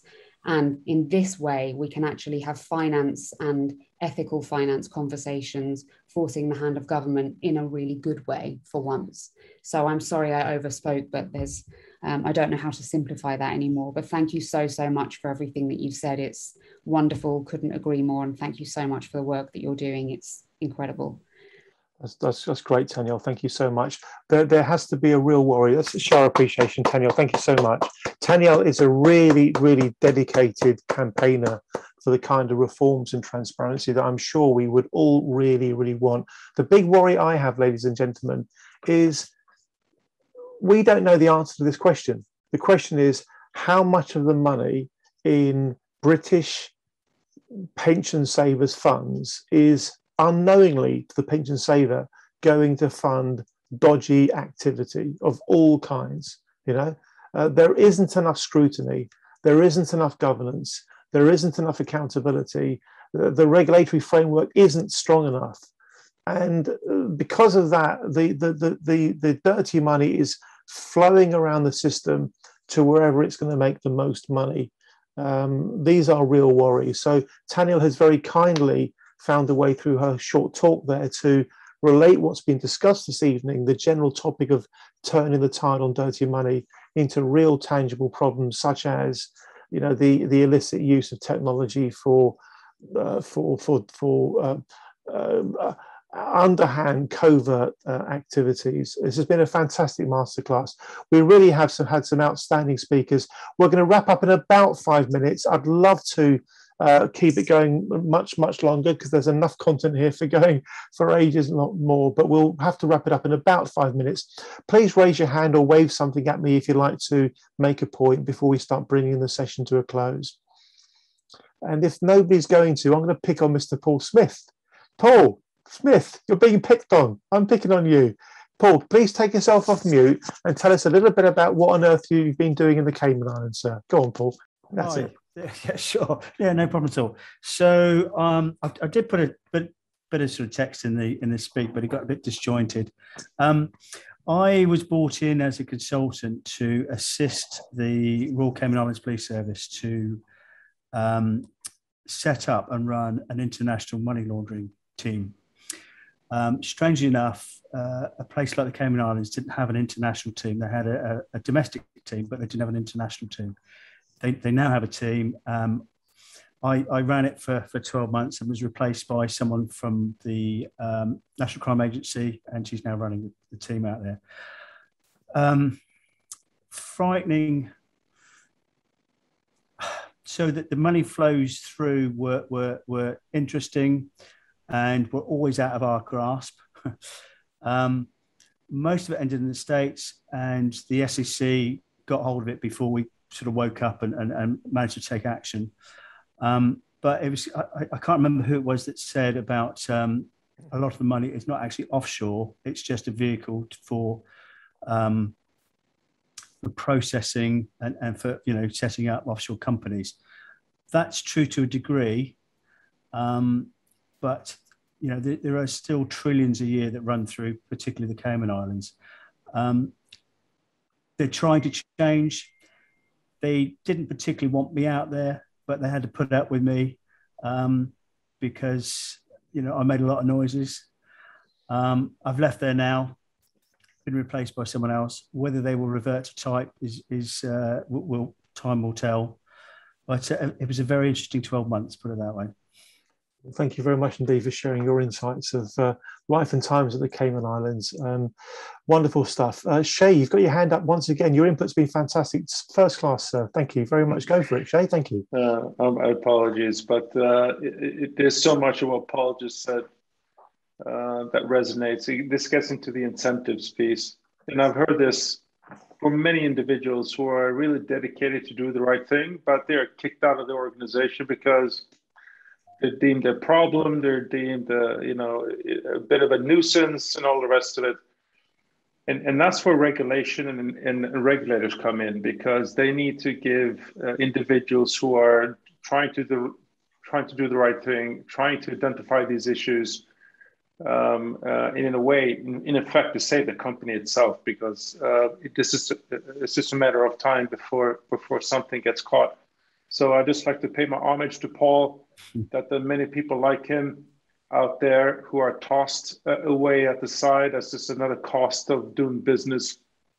And that is a fundamental problem going into my incentives piece. Organizations need to be incentivized to make sure that Paul has the right support to make sure that he does, he continues to do the right thing. Well said, sir. Well said. The topic of regulatory capture has come up many, many, many times during the various events that TTF has been running. I guess the reality is the amounts of money at stake here are so large that it's a worthwhile investment in doing all kinds of things, including, relatively innocent lobbying, all the way to perhaps, who knows, cash in brown envelopes and worse, to get the job done, to stop people like Paul from snooping around here and there. Thanks, Shay. Thanks, Paul. The final speaker before I wrap up is Anthony Stansfeld. Anthony, to you, sir. Thank you. Yes, a very quick one which was raised there, which was the business of whistleblowers. In America now, if people whistleblow on a major financial crime, they are actually recompensed and looked after. In this country, we sack them. And the classic case was Sally Masterton, who was actually not really a real whistleblower. She was commissioned to write a report by Lloyds Bank on what had gone wrong. And when she wrote it, she was sacked. And it took myself and Lord Hollick and others about 3 years to get her eventually looked after properly and recompensed. But we cannot afford, if people come forward and say something is going wrong, in this country, they are just removed from their jobs without any compensation and without any redress. And that needs to be sorted out amongst other things. Thank you. Thank you, Anthony. And I've just read a lovely, a very, very sweet comment in the chat. I won't read it all out, but Evelyn Stevens says, "Thank you so much from a person who has no experience whatsoever of financial services except as a private user of British banks and building societies. I'm greatly comforted," she says, "and inspired that there are people who really know what they are doing, who are keeping track of all these things and trying to change the corrupt systems." Well said, Evelyn. Thank you so much. I think that's a beautiful way to close off the night. We really have, I personally think we've been treated to a real masterclass from Lord Prem Sikka, from Baroness Bennett of Manor Castle, from Shay Sidanius, from Duncan Hames, from Anthony Stansfeld, and others who've chipped in along the way. Can we please all show appreciation to all of our speakers and thank ourselves for participating in what I hope has been a worthwhile session for you all. Thank you very, very much indeed. Thank you. Okay. Well, we'll follow up. We'll circulate the notes. We'll circulate the chat. There's so much more we can talk about. I plan that we're going to be running an event like this maybe once a year, so long as we can keep ourselves afloat financially, and that's a real worry at the moment, by the way, but as long as we can keep ourselves afloat financially, we'll do one of these every year. We can track progress and see how things are going. Ladies and gentlemen, thank you very much indeed for being with us at the Transparency Task Force Symposium about turning the tide on dirty money. Thank you all. Good night. Good night.